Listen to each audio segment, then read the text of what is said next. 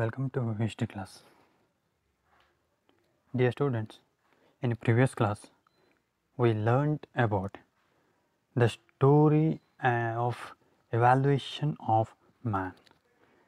ಪ್ರಿಯ ವಿದ್ಯಾರ್ಥಿಗಳೇ, ಹಿಂದಿನ ಒಂದು ಕ್ಲಾಸ್ನಲ್ಲಿ ನಾವು ಮಾನವನ ವಿಕಸನದ ಕಥೆಯನ್ನು ಅಧ್ಯಯನವನ್ನು ಮಾಡಿದ್ದೇವೆ. ಅಲ್ಲಿ ನಾವು ಮಾನವ ಹೇಗೆ ಬಂದ, ಭೂಮಿ ಹೇಗೆ ಉದಯವಾಯಿತು ಮತ್ತು ಜೀವಿಗಳು ಹೇಗೆ ಅಸ್ತಿತ್ವಕ್ಕೆ ಬಂದು ಅನ್ನುವಂಥದ್ದನ್ನು ನಾವು ಅಧ್ಯಯನವನ್ನು ಮಾಡಿದ್ದೇವೆ. Origin and evaluation of earth and also the human being and also other ಸ್ಪೀಸೀಸಸ್. So ಇಲ್ಲಿ ನಾವು also we learned about family tree of human evaluation. ಮಾನವನ ವಿಕಸನದಲ್ಲಿ ಮಾನವನ ವಿಕಸನದ ಕುರಿತಂತೆ ಇದ್ದಂತಹ ಒಂದು ಹೇಗೆ ಆ ಮಾನವ ಬಂದ ಅನ್ನುವಂತಹ ಚಾರ್ಟನ್ನು ಸಹ ಅಧ್ಯಯನವನ್ನು ಮಾಡ್ಕೊಂಬಂತೇವೆ. ಫ್ರಮ್ ಹೋಮಿನಾಯ್ಡೆ ಟು ಹೋಮೋ, ಹೋಮಿನಾಯ್ಡೆಯಿಂದ ಹೋಮೋ ಕುಲದವರೆಗಿನ ವಿಕಸನದ ಕುರಿತಂತೆಯೂ ಸಹ ಹಿಂದಿನ ಒಂದು ಕ್ಲಾಸ್ಗಳಲ್ಲಿ ಅಧ್ಯಯನವನ್ನು ಮಾಡ್ಕೊಂಬಂದೇವೆ.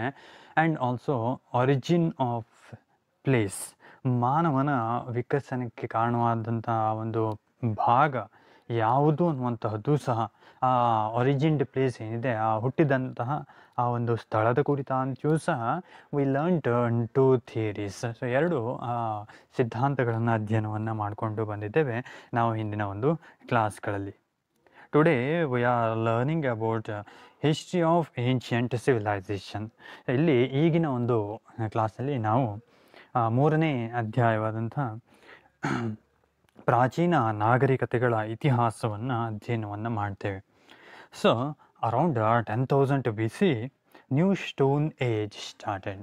ಇತಿಹಾಸಕಾರರ ಪ್ರಕಾರದಲ್ಲಿ ಸರಿಸುಮಾರು ಒಂದು 10,000 ಕ್ರಿಸ್ತಶಕ ಪೂರ್ವದ ವೇಳೆಯಲ್ಲಿ ಈ ಒಂದು ಭೂಮಿಯ ಭಾಗದಲ್ಲಿ ಹೊಸ ಶಿಲಾಯುಗ ಅಥವಾ ನವಶಿಲಾಯುಗ ಅನ್ನುವಂಥ ಹೊಸ ಒಂದು ಯುಗ ಅನ್ನುವಂಥದ್ದು ಪ್ರಾರಂಭವಾಗಿತ್ತು. And here man made many significant inventions.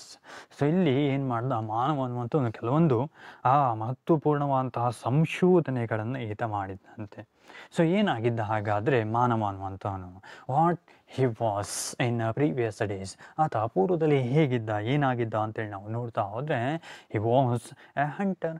So ಆತ ಏನಾಗಿದ್ದಪ್ಪ, ಪೂರ್ವದಲ್ಲಿ ಆತ ಮೊದಲು ಏನಾಗಿದ್ದ, ಆತ ಮರದ ಮೇಲೆ ವಾಸವನ್ನು ಮಾಡ್ತಾ ಇದ್ದ. ಆಮೇಲೆ ಭೂಮಿಗೆ ಬಂದ ತರುವಾಯದಲ್ಲಿ when he came to on earth he started hunting. ಈತ ಏನು ಮಾಡ್ದ, ಆಹಾರಕ್ಕೋಸ್ಕರವಾಗಿ ಈತ ಬೇಟೆಗಾರಿಕೆಯನ್ನು ಪ್ರಾರಂಭವನ್ನು ಮಾಡಿದ್ದ, ಬೇಟೆಗಾರನಾಗಿದ್ದ. And he was turned in to the ಹರ್ಡ್ಸ್ಮನ್. ನಿಧಾನವಾಗಿ ಏನಾದ, ಈತ ಪಶುಪಾಲಕನಾದ.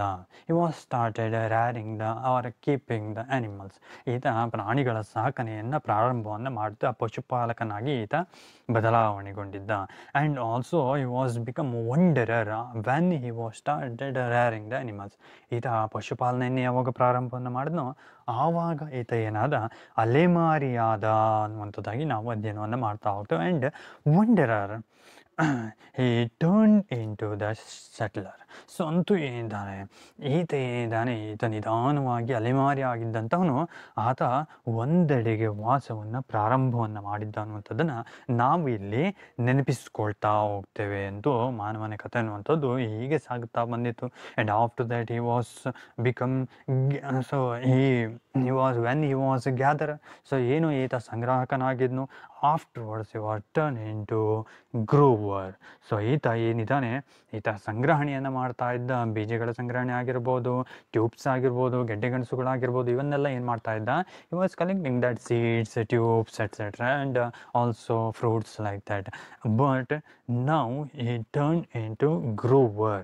ಈತ ನ್ಯಾಚುರಲ್ ಆಗಿ ಬೆಳೀತಾ ಇದ್ದಂತಹ ಏನು ಹಣ್ಣುಗಳಾಗಿರ್ಬೋದು, ಒಂದು ಬೀಜಗಳಾಗಿರ್ಬೋದು ಅಥವಾ ಗೆಡ್ಡೆಗೆಣಸುಗಳಾಗಿರ್ಬೋದು, ಇವುಗಳನ್ನು ಸಂಗ್ರಹಿಸ್ತಾ ಇದ್ದಂತಹ ಮಾನವ ಈಗ ಆತ ಅವುಗಳನ್ನು ಬೆಳೆಯುವಂತಹ ಬೆಳೆಗಾರನಾಗಿದ್ದ ಅನ್ನುವಂಥದ್ದನ್ನು ನಾವು ಇಲ್ಲಿ ನೆನಪಿಸ್ಕೊಳ್ತಾ ಹೋಗ್ತೀವಿ. ಅಂತೂ ಈ ರೀತಿಯಾಗಿದ್ದಾಗಿತ್ತು ಮಾನವನ ಒಂದು ವಿಕಸನ ಅನ್ನುವಂಥದ್ದು, ಮಾನವನ ಕಥೆ ಅನ್ನುವಂಥದ್ದು.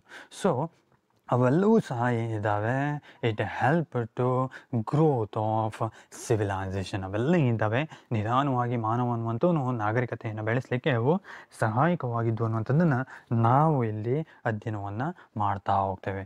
ಏನೇ ಆಗಿರಲಿ ಮಾನವನ್ವಂತವನು ಇಷ್ಟೆಲ್ಲ ರೀತಿಯಾಗಿ ಬೆಳೆದುಕೊಂಡು ಬಂದಿದ್ದ ಅನ್ನುವಂಥದ್ದನ್ನು ನಾವು ನೆನಪಿಸ್ಕೊಳ್ತಾ ಹೋಗ್ತೇವೆ. And next inventions that help the growth of civilisation. So ಮಾನವನ ವಿಕಸನ ಅನ್ನುವಂಥದ್ದು ಹೇಗೆ ನಡೆದಿತ್ತೋ ಹಾಗೆ ಅವನ ಬೆಳವಣಿಗೆಗೆ ಕಾರಣವಾದಂತಹ, ಅದರಲ್ಲಿ ಸಹ ನಾಗರಿಕತೆಯ ಬೆಳವಣಿಗೆಗೆ ಕಾರಣವಾದಂತಹ ಸಹಾಯಕವಾದಂತಹ ಸಂಶೋಧನೆಗಳು ಯಾವುದಪ್ಪ ಹಾಗಾದರೆ? ಯಾವ ಸಂಶೋಧನೆಗಳು ಈ ರೀತಿಯಾದಂಥ ನಾಗರಿಕತೆಯ ಬೆಳವಣಿಗೆಗೆ ಸಹಾಯಕವಾದವು ಅನ್ನುವಂಥದ್ದನ್ನು ನಾವಿಲ್ಲಿ ನೋಡ್ತಾ ಹೋಗ್ತೇವೆ. Which inventions and that inventions how it is help to the growth of civilisation. ಮಾನವನ ವಿಕಸನಕ್ಕೆ ಅವೆಲ್ಲ ಹೇಗೆ ಸಹಾಯಕವಾದವು ಅನ್ನುವಂಥದ್ದನ್ನು ನಾವಿಲ್ಲಿ ಅಧ್ಯಯನವನ್ನು ಮಾಡ್ತಾ ಹೋಗ್ತೇವೆ. Here inventions that help the growth of civilisation. ನಾಗರಿಕತೆಗಳ ಬೆಳವಣಿಗೆಗೆ ಸಹಾಯಕವಾದ ಸಂಶೋಧನೆಗಳು. ಸೊ ಯಾವ್ಯಾವುದಪ್ಪ ಸಂಶೋಧನೆಗಳು ಒಂದು ನಾಗರಿಕತೆಯನ್ನು ಬೆಳೆಸಿದಂಥವು ಅನ್ನುವಂಥದ್ದನ್ನು ನಾವಿಲ್ಲಿ ಅಧ್ಯಯನವನ್ನು ಮಾಡ್ತಾ ಹೋಗ್ತೇವೆ. Which inventions help to the growth of civilisation. ನಾವು ಎಲ್ಲನೇ ಯೂಸ್ ಆಫ್ ಫೈರ್, ಒಂದು ಅಂಶವನ್ನು ಇತಿಹಾಸಕಾರ ವರ್ಣನೆಯನ್ನು ಮಾಡ್ತಾನೆ. ಇಲ್ಲಿ ಬೆಂಕಿಯ ಉಪಯೋಗ ಅನ್ನುವಂಥದ್ದೇನಿದೆ, it help to the growth of civilisation.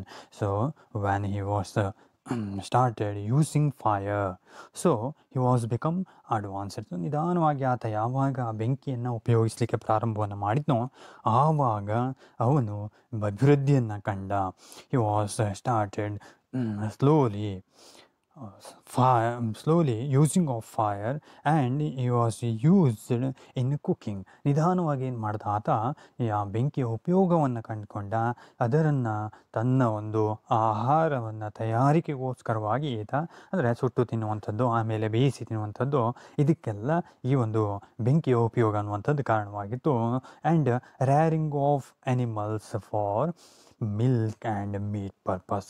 So ಇಲ್ಲಿ ಪ್ರಾಣಿಗಳನ್ನು ಸಾಕಣೆಯನ್ನು ಪ್ರಾರಂಭವನ್ನು ಮಾಡಿದೆ. ಸ್ಟಾರ್ಟೆಡ್ ಕೀಪಿಂಗ್ ಆಫ್ ಅನಿಮಲ್ಸ್, ಕೆಲವೊಂದು ಪ್ರಾಣಿಗಳ ಸಾಕಣೆಯಿಂದ ಪ್ರಾರಂಭವನ್ನು ಮಾಡಿದ. ಲೈಕ್ ಕೌಸ್, ನಾವು ಆಕಳುಗಳು ಅಂತೇಳಿ ಕರಿತೇವೆ, ಅದೇ ರೀತಿಯಾದಂತಹ ಪ್ರಾಣಿಗಳು. ಸೊ ಯಾವುದಕ್ಕಪ್ಪ ಅಂತಂದರೆ for milk and meet purpose, ಈತ ಮಾಂಸಕ್ಕೋಸ್ಕರವಾಗಿ ಸಾಕಿದ. ಅದೇ ಜೊತೆಯಾಗಿ ಈತ ಹಾದಿಗೋಸ್ಕರವಾಗಿ ಈತ ಪ್ರಾಣಿಗಳ ಸಾಕಣೆಯನ್ನು ಪ್ರಾರಂಭವನ್ನು ಮಾಡಿದ್ದ.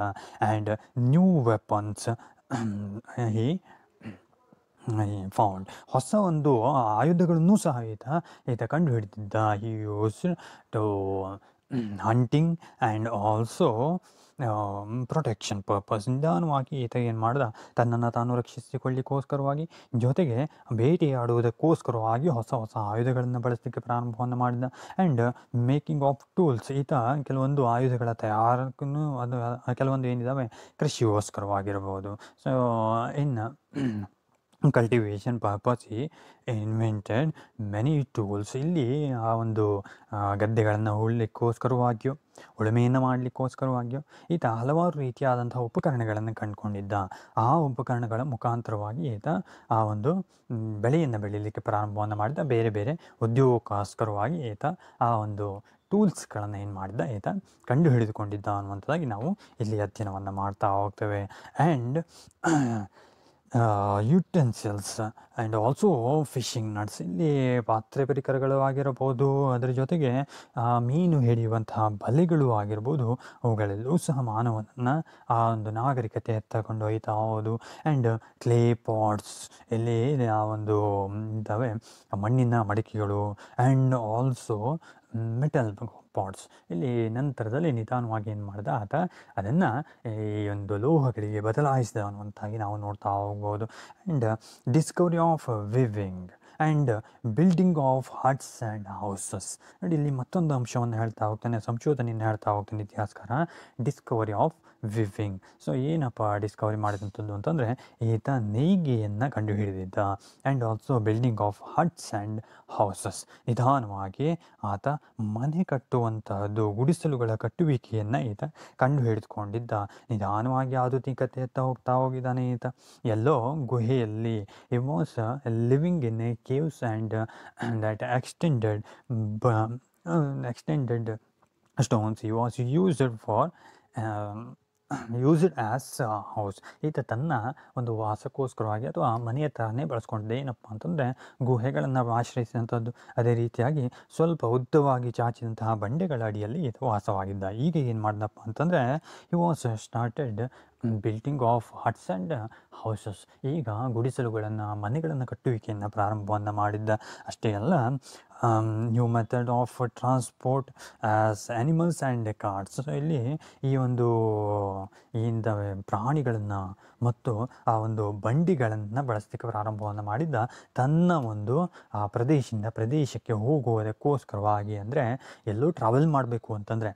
So when he wanted to travel other places and also shifting his goods, so he used that animals and carts. So ಇಲ್ಲಿ ಏನು ಮಾಡಿದಪ್ಪ ಅಂತಂದರೆ, ತಾನು ಯಾವುದೋ ಒಂದು ಪ್ರದೇಶಕ್ಕೆ ಹೋಗಬೇಕು ಅಂತಂದರೆ ಆವಾಗ ಈತ ಪ್ರಾಣಿಗಳನ್ನು, ಅಲ್ಲಿ ಬಂಡಿಗಳನ್ನು ಬಳಸಲಿಕ್ಕೆ ಪ್ರಾರಂಭವನ್ನು ಮಾಡಿದ್ದ.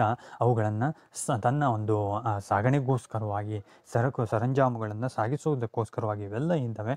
ಹೊಸ ಒಂದು ಬದಲಾವಣೆಯನ್ನು ತಂದದ್ದು. And it broad revolutionary changes in human life. ಮಾನವನ ಆ ಒಂದು ದಿನನಿತ್ಯದ ಜೀವನದಲ್ಲಿ ಒಂದು ಕ್ರಾಂತಿಕಾರಿ ಬದಲಾವಣೆಯನ್ನು ಇವೆಲ್ಲವೂ ತಂದು, ಅಂದರೆ it was become modern compare to previous days. ಹಳೆಯ ದಿನಗಳಿಗೆ ಹೋಲಿಸಿದರೆ ಈತ ಸ್ವಲ್ಪ ವಿಭಿನ್ನವಾದಂಥ ಆಧುನಿಕತೆಯತ್ತ ಹೋದಂಥದ್ದನ್ನು ನಾವು ನೋಡ್ತಾ ಹೋಗ್ತೇವೆ. ಸೊ ಏನೇ ಆಗಿರಲಿ, ಇವೆಲ್ಲವೂ ಸಹ ಮಾನವನ ಒಂದು ವಿಕಸನಕ್ಕೆ, ಅಂದರೆ ಇಲ್ಲಿ it help to the growth of civilisation. It is help to human being become more civilised. ಈತ ಪೂರ್ತಿಯಾಗಿ ಏನಿದೆ ಆ ಒಂದು ನಾಗರಿಕನಾಗಲಿಕ್ಕೆ ಇವೆಲ್ಲ ಸಂಶೋಧನೆಗಳು ಸಹಾಯವನ್ನು ಮಾಡಿದಂಥದ್ದು. And there was quotation, moving wheels made the civilisation. ಅಂದರೆ ಒಂದು ಹೇಳಿಕೆ ಅನ್ನುವಂಥದ್ದು ಏನಪ್ಪ ಅಂತಂದರೆ, ಇಲ್ಲಿ ಆ ಒಂದು ತಿರುಗುವ ಚಕ್ರಗಳು ನಾಗರಿಕತೆಯ ಬೆಳವಣಿಗೆಗೆ ಸಹಾಯಕವಾದವು ಅಥವಾ ನಾಗರಿಕತೆಯನ್ನು ಬೆಳೆಸಿದವು ಅನ್ನುವಂಥ ಒಂದು ಹೇಳಿಕೆ ಅನ್ನುವಂಥದ್ದಿದೆ. ಅಂದರೆ he was used that wheels in his daily life. So ತನ್ನ ದಿನನಿತ್ಯದ ಜೀವನಕ್ಕೆ ಈತ ಏನು ಮಾಡ್ದ, ಆ ಒಂದು ತಿರುಗುವ ಚಕ್ರಗಳನ್ನು ಬಳಸಿಕೊಂಡ ಅನ್ನುವಂಥಾಗಿ ನಾವು ನೋಡ್ತಾ ಹೋಗ್ತೇವೆ. Profession of pottery. ಸೊ ಇಲ್ಲಿ ಪ್ರಮುಖನಾಗಿ ನಾವು ನೋಡ್ತಾ ಹೋದರೆ, at first he use that wheels in a making of pats. ಇಲ್ಲಿ ಏನು ಮಾಡ್ದಪ್ಪ, ನೆನಪಿಸ್ಕೊಳ್ಳಿ ಸ್ವಲ್ಪ, ಕುಂಬಾರನ ಮಡಕೆ ಮಾಡುವಂತಹ ರೀತಿಯನ್ನು. ಸೊ ಕುಂಬಾರ ಹೇಗೆ ಮಾಡ್ತಾನಪ್ಪ ಮಡಿಕೆಯನ್ನು ಅಂತಂದರೆ, he was using that wheels to making of that clay pot. ಈತ ಏನು ಮಾಡ್ತಾನೆ, ಆ ಒಂದು ಮಣ್ಣಿನ ಮಡಿಕೆಯನ್ನು ಅದರನ್ನು ಬಳಸಿಕೊಂಡು, ಅಂದರೆ ಆ ಚಕ್ರವನ್ನು ಬಳಸಿಕೊಂಡು, ಒಂದು ಕುಂಬಾರನ ಚಕ್ರವನ್ನು ಬಳಸಿಕೊಂಡು ಆತ ಆ ಒಂದು ಮಡಿಕೆಯನ್ನು ತಯಾರಿ ಮಾಡುವಂತಹ ಆ ಒಂದು ವಿಧಾನ ಅನ್ನುವಂಥದ್ದು ರೂಢಿಯಲ್ಲಿ ಬಂದಿತ್ತು. ಮೊದಲ ಬಾರಿಗೆ ಆತ ಆ ಒಂದು ಚಕ್ರವನ್ನು ತನ್ನ ಒಂದು ಕುಂಬಾರಿಕೆಯಲ್ಲಿ ಬಳಸ್ಕೊಂಡಿದ್ದ ಅಥವಾ ಮಡಿಕೆ ಮಾಡುವುದಕ್ಕೋಸ್ಕರವಾಗಿ ಬಳಸ್ಕೊಂಡಿದ್ದ. And carpentry works started and also black Smith's and rope maker and transport system. It is help to the growth of civilisation. So ಇವೆಲ್ಲ ಇದ್ದಾವೆ, ಒಂದೊಂದು ಸಪೋರ್ಟಿಂಗ್ ಜಾಬ್ಸ್ ಅಥವಾ ಸಪೋರ್ಟಿಂಗ್ ವರ್ಕ್ಸ್ ಕೆಲವೊಂದು ಇದ್ದಾವೆ. ಆ ಒಂದು ಕೆಲಸಕ್ಕೆ ಅಥವಾ ಆ ಒಂದು ಯಾವುದೋ ಒಂದು ಕೆಲಸಕ್ಕೆ ಅದಕ್ಕೆ ಸಹಾಯಕವಾದಂಥ ಹಲವಾರು ಉಪೋದ್ಯೋಗಗಳು ಅನ್ನುವಂಥದ್ದು ಇರ್ತದೆ. ಇಲ್ಲಿ ಕಾರ್ಪೆಂಟ್ರಿ ವರ್ಕ್ ಆಗಿರ್ಬೋದು, ಮರದ ಕೆಲಸ ಆಗಿರ್ಬೋದು, ಅಥವಾ ಕಮ್ಮಾರಿಕೆ ಕೆಲಸ ಆಗಿರ್ಬೋದು. ಸೊ ಏನು ಕೆಲವೊಂದು ಲೋಹಗಳನ್ನು ತಯಾರು ಮಾಡಲಿಕ್ಕೋಸ್ಕರವಾಗಿ ಆ ಒಂದು ಕೆಲಸಗಾರರೆಂದರೆ ಕಮ್ಮಾರಿಕೆ ಕೆಲಸವನ್ನು ಮಾಡುವಂಥವ್ರು. ಆ್ಯಂಡ್ ರೋಪ್ ಮೇಕಿಂಗ್, ಸೊ ಇಲ್ಲಿ ಹಗ್ಗವನ್ನು ನೇಯುವಂಥದ್ದು, ಅಂತಹ ಒಂದು ಕೆಲಸವಾಗಿರ್ಬೋದು. ಆ್ಯಂಡ್ ಟ್ರಾನ್ಸ್ಪೋರ್ಟ್ ಸಿಸ್ಟಮ್, ಇಲ್ಲಿ ಮತ್ತೊಂದು ಇನ್ವೆನ್ಷನ್ ಅಂತಂದರೆ, ಇಲ್ಲಿ ಈ ಒಂದು ಏನು ಬೇರೆ ಬೇರೆ ಪ್ರದೇಶಗಳಿಗೆ ಹೋಗಲಿಕ್ಕೋಸ್ಕರವಾಗಿ ಸಾರಿಗೆ ವ್ಯವಸ್ಥೆ ಅನ್ನುವಂಥದ್ದಾಗಿದ್ದು, ಇವೆಲ್ಲವೂ ಸಹ ಮಾನವನ ಆ ಒಂದು ನಾಗರಿಕತೆಗೆ ಸಹಾಯವನ್ನು ಮಾಡಿದಂತಹದ್ದು. Around 6000 BC man made important Discovery, cultivation of land R agriculture. So ಇಲ್ಲಿ ಸುಮಾರು 6000 ಕ್ರಿಸ್ತಶಕ ಪೂರ್ವದ ವೇಳೆಯಲ್ಲಿ ಇತಿಹಾಸಕಾರರು ಹೇಳುವ ಪ್ರಕಾರದಲ್ಲಿ ಮಾನವ ಅನ್ನುವಂಥವನು ಇಲ್ಲಿ ಒಂದು ಹೊಸದಾದಂತಹ ಒಂದು ಪ್ರಮುಖವಾದಂತಹ ಒಂದು ಸಂಶೋಧನೆಯನ್ನು ಮಾಡಿದಂತೆ. It is cultivation of land. It's A main important Discovery of man, ಮಾನವನ ಪ್ರಮುಖವಾದಂಥ ಒಂದು ಸಂಶೋಧನೆ ಅಂತೇಳಿ ಕರಿತಾ ಹೋಗ್ತೇವೆ. ಆ ಒಂದು ಹೊಲಗಳ ಉಳುವಿಕೆ ಅಥವಾ ಇಲ್ಲಿ ಕೃಷಿಯ ಕಾರ್ಯ ಅನ್ನುವಂಥದ್ದಾಗಿ ನಾವು ಇಲ್ಲಿ ಅಧ್ಯಯನವನ್ನು ಮಾಡ್ತಾ ಹೋಗ್ತೇವೆ. And it brought great changes in the living of man, ಮಾನವನ ಆ ಒಂದು ವಾಸವನ್ನು ಅಥವಾ ಮಾನವನ ಜೀವನವನ್ನು ಇಲ್ಲಿ ಬದಲಾಯಿಸಿದಂತಹ ಒಂದು ಪ್ರಮುಖವಾದಂಥ ಸಂಶೋಧನೆ ಎನ್ನುವಂಥದ್ದನ್ನು ನಾವಿಲ್ಲಿ ಅಧ್ಯಯನವನ್ನು ಮಾಡಬಹುದು. ಯಾಕೆಂತಂದರೆ ಈ started growing the food grains and other crops, ಆತ ತನ್ನ ಒಂದು ಅಭಿವೃದ್ಧಿಗೋಸ್ಕರವಾಗಿ ಈತ ಬೆಳೆಯಲಿಕ್ಕೆ ಪ್ರಾರಂಭವನ್ನು ಮಾಡಿದ್ದ ಬೆಳೆಗಳನ್ನು, ಬೇರೆ ಬೇರೆ ಬೆಳೆಗಳನ್ನು, ಸೊ ಇಲ್ಲಿ ಧಾನ್ಯಗಳಾಗಿರ್ಬೋದು ಅಥವಾ ಬೇರೆ ಬೇರೆ ಬೆಳೆಗಳಾಗಿರ್ಬೋದು, ಅದನ್ನೆಲ್ಲ ಬೆಳೆಯಲಿಕ್ಕೆ ಪ್ರಾರಂಭವನ್ನು ಮಾಡಿದ್ದ ಮಾನವ ಅನ್ನುವಂಥವನು. And agricultural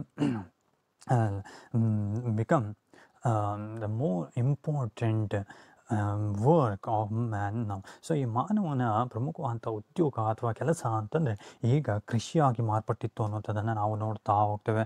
and was slowly started growing variety of crops, ನಿಧಾನವಾಗಿ ಆತ ಏನು ಮಾಡಿದ ಬೇರೆ ಬೇರೆ ರೀತಿಯಾದಂಥ ಬೆಳೆಗಳನ್ನು ಬೆಳೀಲಿಕ್ಕೆ ಪ್ರಾರಂಭವನ್ನು ಮಾಡಿದ.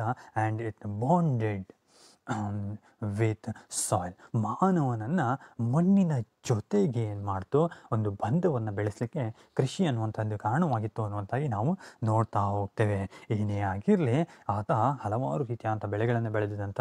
And by this way he also ಗ್ರೋನ್ಡ್ fodder for animals, ಈತ ಏನು ಮಾಡಿದಪ್ಪ, ತನ್ನ ಬೆಳೆಯನ್ನು ಬೆಳ್ಕೊಂಡಿದ್ದಷ್ಟೇ ಅಲ್ಲ, ಅದರ ಜೊತೆಗೆ ಆತ ಮತ್ತೊಂದನ್ನು ಬೆಳೆದಿದ್ದ. ಏನಪ್ಪ ಅಂತೇಳಿ ನಾವು ನೋಡಿದ್ರೆ ಅದು ತನ್ನ ಪ್ರಾಣಿಗಳಿಗೆ ಬೇಕಾದಂಥ ಮೇವನ್ನು ಸಹ ಇಲ್ಲಿ ಈ ಒಂದು ಕೃಷಿಯಿಂದ ಪಡೆದುಕೊಂಡಿದ್ದ ಅನ್ನೋಂಥದ್ದನ್ನು ನಾವಿಲ್ಲಿ ನೆನಪಿಸ್ಕೊಳ್ತಾ ಹೋಗ್ತೇವೆ. All these inventions it help to the growth of civilisation and it made more civilised, ಮಾನವನನ್ನು ಆ ಒಂದು ನಾಗರಿಕತೆಯತ್ತ ಸೆಳೆಯುತ್ತಾ ಇವೆಲ್ಲ ಅಂಶಗಳು, ಇವೆಲ್ಲ ಸಂಶೋಧನೆಗಳು ಸಹ ಸಹಾಯಕವಾದನ್ನು ನಾವು ಇಲ್ಲಿ ನೆನಪಿಸ್ಕೊಳ್ತೇವೆ. And next the meaning of the term civilisation. ಇಲ್ಲಿ ನಾವು ಈಗಾಗಲೇ ಸಿವಿಲೈಸೇಷನ್ ಅನ್ನುವಂಥ ಪದವನ್ನು ಅಧ್ಯಯನವನ್ನು ಮಾಡಿದ್ದೇವೆ. ಸೊ ಅಂತಹ ಸಿವಿಲೈಸೇಷನ್ ಪದದ ಅರ್ಥ ಏನು ಅಥವಾ ನಾಗರಿಕತೆ ಪದದ ಅರ್ಥವೇನು ಅನ್ನುವಂಥದ್ದನ್ನು ನೋಡ್ತಾ ಹೋಗು. ಸಾಮಾನ್ಯವಾಗಿ ಇತಿಹಾಸಕಾರ ವರ್ಣನೆ ಮಾಡೋ ಪ್ರಕಾರದಲ್ಲಿ the word civilisation derived from Latin word ಸಿವಿಲಿಸ್. ಇಲ್ಲಿ ನಾವು ಪ್ರಮುಖವಾಗಿ ಗಮನಿಸಬೇಕಾದಂಥದ್ದು ಸಿವಿಲೈಸೇಷನ್ ಅನ್ನುವಂತಹ ಆಂಗ್ಲ ಪದ ಏನಿದೆ, ಆ ಆಂಗ್ಲ ಪದ ಹುಟ್ಟುಕೊಂಡದ್ದು ಎಲ್ಲಿಂದಲಪ್ಪ ಅಂತಂದರೆ ಇದು ಲ್ಯಾಟಿನ್ ಭಾಷೆಯಿಂದ. ಲ್ಯಾಟಿನ್ ಭಾಷೆಯ ಸಿವಿಲೀಸ್ ಎನ್ನುವಂತಹ ಶಬ್ದದಿಂದ ಈ ಸಿವಿಲೈಸೇಷನ್ ಅನ್ನುವಂತಹ ಇಂಗ್ಲೀಷ್ ಶಬ್ದ ಹುಟ್ಕೊಳ್ತು. So civilisation word derived from Latin word ಸಿವಿಲೀಸ್. ಸಿವಿಲೀಸ್ ಅನ್ನುವಂತಹ ಆ ಶಬ್ದದಿಂದ ಸಿವಿಲೈಸೇಷನ್ ಅನ್ನುವಂತಹ ಇಂಗ್ಲೀಷ್ ಪದ ಹುಟ್ಕೊಳ್ತು. It means city R city status. ನೋಡಿ ಇದರ ಅರ್ಥ ಏನಪ್ಪ ಹಾಗಾದರೆ, ಸಿವಿಲೀಸ್ ಅನ್ನುವಂತಹ ಲ್ಯಾಟಿನ್ ಪದದ ಅರ್ಥ ಏನು ಅಂತೇಳಿ ನಾವು ಅಧ್ಯಯನಕ್ಕೆ ಹೊರಟ್ರೆ ಇದರ ಅರ್ಥ ನಗರ ಅಥವಾ ನಗರ ರಾಜ್ಯ ಅನ್ನುವಂತಹ ಅರ್ಥವನ್ನು ಹೊಂದಿದಂಥದ್ದು. ಲ್ಯಾಟಿನ್ ಪದವಂತಹ ಸಿವಿಲೀಸ್ನ ಅರ್ಥ ಅಂತಂದರೆ ನಗರ ಅಥವಾ ನಗರ ರಾಜ್ಯ ಎಂಬ ಅರ್ಥವನ್ನು ನಾವು ಇಲ್ಲಿ ನೋಡ್ತಾ ಹೋಗ್ತೇವೆ, ತಿಳಿದುಕೊಳ್ತಾ ಹೋಗ್ತೇವೆ. ಸೊ ಏನೇ ಆಗಿರಲಿ ಮಾನವ ಅನ್ನುವಂಥವನಿಂದಾನೆ ನಗರದತ್ತ, ನಗರ ರಾಜ್ಯದತ್ತ ಹೊರಟಿದ್ದಾನೆ ಅನ್ನುವಂಥದ್ದನ್ನು ಇದು ವರ್ಣನೆಯನ್ನು ಮಾಡ್ತಾ ಹೋಗ್ತದೆ. Generally civilisation and culture are used as one and the same. So ಇಲ್ಲಿ ನಾವು ಸಾಮಾನ್ಯವಾಗಿ ನೋಡ್ತಾ ಹೋದರೆ ಇನ್ನು ಕಾಮನ್ ಲೈಫ್, ಇಲ್ಲಿ ಸಾಮಾನ್ಯ ಜನರ ಜೀವನದಲ್ಲಿ ಸಾಮಾನ್ಯವಾಗಿ ಆ ನಾಗರಿಕತೆ ಮತ್ತು ಸಂಸ್ಕೃತಿ ಅನ್ನುವಂಥದ್ದನ್ನು ಸಮಾನ ಅರ್ಥದಲ್ಲಿ ಬಳಸ್ತಾ ಹೋಗ್ತಾರೆ. But it is A different. So ಇದೆರಡೂ ಸಹ ಬೇರೆ ಬೇರೆ, ನಾಗರಿಕತೆ ಮತ್ತು ಆ ಒಂದು ಸಂಸ್ಕೃತಿ ಅನ್ನುವಂಥದ್ದು ಬೇರೆ ಬೇರೆ ಅನ್ನುವಂಥದ್ದನ್ನು ನಾವು ಅರ್ಥೈಸ್ಕೊಳ್ತಾ ಹೋಗ್ತೇವೆ ಇಂದಿನ ಒಂದು ಅಧ್ಯಯನದ ಮುಖಾಂತರವಾಗಿ. ಸೊ ಏನಪ್ಪ ಹಾಗಾದರೆ ಸಿವಿಲೈಸೇಷನ್ ಅನ್ನುವಂಥದ್ರ ಆ ಒಂದು ಅರ್ಥ ಏನು ಅನ್ನುವಂಥದ್ದನ್ನು ನಾವು ನೋಡ್ತಾ ಹೋದರೆ, so civilization refers to our material gains ನೋಡಿ, ಇಲ್ಲಿ ಒಂದು ಅರ್ಥವನ್ನು ತಿಳ್ಕೊಳ್ತೇವೆ. ಸಿವಿಲೈಸೇಷನ್ ಅನ್ನುವಂಥದ್ದು ಹಿಂದೆ, ಆ ನಾಗರಿಕತೆ ಅನ್ನುವಂಥದ್ದು ಹಿಂದೆ ನಮ್ಮ ಭೌತಿಕ ಸಾಧನೆಗೆ, ಅಂದರೆ what we are seeing in worldly life, ನಾವು ಏನು ಈ ಒಂದು ಪ್ರಾಪಂಚಿಕ ಜೀವನದಲ್ಲಿ ಅಂದರೆ ಹೊರಗಡೆ ಏನನ್ನು ಕಾಣ್ತೇವೋ ಅದು ನಾಗರಿಕತೆಗೆ ಸಂಬಂಧಪಟ್ಟಂಥದ್ದು. And culture refers to our spiritual and philosophical gains R achievements. So ಇಲ್ಲಿ ಈ ಒಂದು ಕಲ್ಚರ್ ಅನ್ನುವಂಥದ್ದೇನೆ, ಸಂಸ್ಕೃತಿ ಅನ್ನುವಂಥದ್ದು ಬೇರೆ. ಹೇಗಪ್ಪ ಅಂತಂದರೆ ಇದು ಆಧ್ಯಾತ್ಮಿಕತೆಗೆ ಸಂಬಂಧಪಟ್ಟಂಥದ್ದು. ಇಟ್ ಈಸ್ ಇಂಟರ್ನಲ್, ಇದು ಹಿಂದೆ ಆಂತರಿಕತೆಗೆ ಸಂಬಂಧಪಟ್ಟಂಥದ್ದು, ತತ್ವಜ್ಞಾನಕ್ಕೆ ಸಂಬಂಧಪಟ್ಟಂಥದ್ದು ಈ ಸಂಸ್ಕೃತಿ ಅನ್ನುವಂಥದ್ದನ್ನು ನಾವಿಲ್ಲಿ ನೆನಪಿಸ್ಕೊಳ್ತಾ ಹೋಗ್ತೇವೆ. And civilisation R often refer to as living in cities. ಒಂದು ನಾಗರಿಕತೆ ಅನ್ನುವಂಥದ್ದು ಹಿಂದೆ, ಆ ಒಂದು ನಾಗರಿಕತೆ ಅನ್ನುವಂಥದ್ದು ನಗರದಲ್ಲಿ ವಾಸ ಅನ್ನುವಂಥದ್ದಾಗಿ ಗ್ರಹಿಸಲ್ಪಡ್ತದೆ. And culture refers to the way of life of the people. ನಗರ ಜೀವನ ಶೈಲಿ ಅಂತೇಳಿ ಅರ್ಥವಾಗ್ತದೆ ಈ ಒಂದು ಸಂಸ್ಕೃತಿ ಎನ್ನುವಂಥದ್ದು. ಏನೇ ಆಗಿರಲಿ, ಈ ಎರಡರ ವ್ಯತ್ಯಾಸವನ್ನು ಸಹ ನಾವು ಅಧ್ಯಯನವನ್ನು ಮಾಡ್ತಾ ಹೋಗ್ತೇವೆ. And the meaning of civilisation. So ಇದರ ಅರ್ಥ ಏನಪ್ಪ ಹಾಗಾದರೆ, ನಾವು ಒಂದು ಸಿವಿಲೈಸೇಷನನ್ನು ಸಾಮಾನ್ಯವಾಗಿ ನೋಡ್ತಾ ಹೋದರೆ, broadly civilisation means more clearly ಡೆಫೈನ್ಡ್ human society. It stands for more mature and refined life. So ಇಲ್ಲಿ ಪ್ರಮುಖವಾಗಿ ಆ ಒಂದು ಅರ್ಥವನ್ನು ನಾವು ಅಧ್ಯಯನವನ್ನು ಮಾಡ್ತಾ ಹೋದರೆ, ಆ ನಾಗರಿಕತೆಯ ಅರ್ಥವನ್ನು ಅಧ್ಯಯನವನ್ನು ಮಾಡ್ತಾ ಹೋದರೆ, ಇದು ಹೆಚ್ಚು ಸ್ಪಷ್ಟವಾಗಿ ವ್ಯಾಖ್ಯಾನಿಸಿದ ಮಾನವನ ಸಮಾಜವಾಗಿದೆ ಎನ್ನುವಂಥದ್ದಾಗಿ ಸಾಮಾನ್ಯವಾಗಿ, ಅಂದರೆ ಆ ಒಂದು ವಿಶಾಲವಾದಂಥ ಅರ್ಥದಲ್ಲಿ ನಾವು ಅಧ್ಯಯನವನ್ನು ಮಾಡ್ತಾ ಹೋಗ್ತೇವೆ. And it stands for more mature and refined life. ನೋಡಿ, ಇಲ್ಲಿ ಹೆಚ್ಚು ಸ್ಪಷ್ಟವಾಗಿ ವ್ಯಾಖ್ಯಾನಿಸಿದ ಮಾನವನ ಸಮಾಜವಾಗಿದೆ ಅಂತ ಹೇಳ್ತಾ ಹೋಗ್ತಾನೆ. ಸೊ ಇದು ಯಾವುದ್ರ ಮೇಲೆ ಇದೆಯಪ್ಪ ಅಂತಂದರೆ, ಸಾಮಾನ್ಯವಾಗಿ ಎಲ್ಲ ಒಂದು ಅಭಿವೃದ್ಧಿಯನ್ನು ಹೊಂದಿದಂತಹ, ಅಂದರೆ ಪರ್ಫೆಕ್ಟ್ ಆದಂತಹ ಒಂದು ಜೀವನ ಶೈಲಿ ಅಂತೂ ಪೂರ್ತಿಯಾಗಿ ಒಂದು ಆಧುನಿಕತೆಯಾದಂತಹ ಒಂದು ಜೀವನ ಶೈಲಿ ಅನ್ನುವಂಥದ್ದನ್ನು ಇಲ್ಲಿ ವರ್ಣನೆಯನ್ನು ಮಾಡ್ತಾ ಹೋಗ್ತಾನೆ ಇತಿಹಾಸಕಾರ. ಏನೇ ಆಗಿರಲಿ, ನಾವೊಂದು ನಾಗರಿಕತೆ ಅನ್ನುವಂಥದ್ದು ಏನು ಮಾನವ ಕಣ್ಣಿಗೆ ಕಾಣಿಸ್ತದೋ ಅವೆಲ್ಲ ಸಾಧನೆಯನ್ನು ನಾವಿಲ್ಲಿ ನಾಗರಿಕತೆಯಲ್ಲಿ ಸೇರಿಸ್ತಾ ಹೋಗ್ತದೆ. Next one is the difference between culture and civilisation. ಇಲ್ಲಿ ಈಗಾಗಲೇ ನಾವು ಈ ಒಂದು ಕಲ್ಚರ್ ಅನ್ನುವಂಥ ಪದವನ್ನು ಸಹ ಇಲ್ಲಿ ಕೇಳಿದ್ದೇವೆ. ಅದರ ಜೊತೆಗೆ ನಾಗರಿಕತೆಯ ವ್ಯತ್ಯಾಸವೇನಪ್ಪ, difference between culture and civilisation. ಇಲ್ಲಿ ಸಂಸ್ಕೃತಿ ಮತ್ತು ನಾಗರಿಕತೆಯ ವ್ಯತ್ಯಾಸವನ್ನು ನೋಡ್ತಾ ಹೋಗುವ. ಹೇಗಿದೆಯಪ್ಪ, ಏನು ಇದರ ವ್ಯತ್ಯಾಸ ಅನ್ನುವಂತಾಗಿ ನಾವು ನೋಡ್ತಾ ಹೋದರೆ, first one is culture. Culture most of it internal. So ಇದು ಏನಿದ್ದಾವೆ, ಆ ಸಂಸ್ಕೃತಿ ಅನ್ನುವಂಥದ್ದು ಸಾಮಾನ್ಯವಾಗಿ ಸುಮಾರು ಹೆಚ್ಚಿನದ್ದೆಲ್ಲ ಏನಿದ್ದಾವೆ ಅಂತರ್ಗತವಾದಂತಹದ್ದು. ಕಲ್ಚರ್ ಅನ್ನುವಂಥದ್ದು ಹಿಂದೆ ಸಂಸ್ಕೃತಿ ಅನ್ನುವಂಥದ್ದು ಅಂತರ್ಗತವಾದಂಥದ್ದು. ಸೊ ಇಟ್ ಈಸ್ ಇಂಟರ್ನಲ್, ಇದು ಹಿಂದೆ ಆಂತರ್ಯಕ್ಕೆ ಸಂಬಂಧಪಟ್ಟಂತಹದ್ದು. We can't see. ಸೊ ಇದನ್ನು ನೋಡಲಿಕ್ಕೆ ಸಾಧ್ಯವಿಲ್ಲ ಅನ್ನುವಂಥ, ಕಣ್ಣುಗಳಲ್ಲಿ ನೋಡಲಿಕ್ಕೆ ಸಾಧ್ಯವಿಲ್ಲ. And civilisation it is external. So ನಾಗರಿಕತೆ ಅನ್ನುವಂಥದ್ದು ಹಿಂದೆ ಇದು ಹೊರಗಡೆ ಕಾಣುವಂಥದ್ದು. We can see it is outer side. So ಇದು ಏನಿದೆ ಹೊರಗಡೆ ಇರುವಂಥದ್ದು. ನಾವೇನು ಸಾಧನೆಯನ್ನು ಮಾಡ್ತೇವೋ, ಹೊರಗಡೆ ಏನು ಸಾಧನೆಯನ್ನು ಮಾಡ್ತೇವೋ, ಏನನ್ನು ಕಟ್ತೇವೋ, we are making the buildings. So ಇಲ್ಲಿ ಮನೆಗಳನ್ನು ನಾವು ನಿರ್ಮಾಣವನ್ನು ಮಾಡ್ತೇವೆ. So it is under civilisation. ನಾವೇನಿದೆ ಇದು ನಾಗರಿಕತೆ ಅಡಿಯಲ್ಲಿ ವ್ಯಾಖ್ಯಾನವನ್ನು ಮಾಡ್ತಾ ಹೋಗ್ತೇವೆ. ಇದು ನಾಗರಿಕತೆಗೆ ನಾವು ಸಂಬಂಧಪಟ್ಟಂಥದ್ದು ಅನ್ನುವಂತಾಗಿ ತಿಳಿದುಕೊಳ್ತಾ ಹೋಗ್ತೇವೆ. And second one is culture includes art, literature, religion, philosophy, food and dress, thoughts and beliefs, customs and traditions.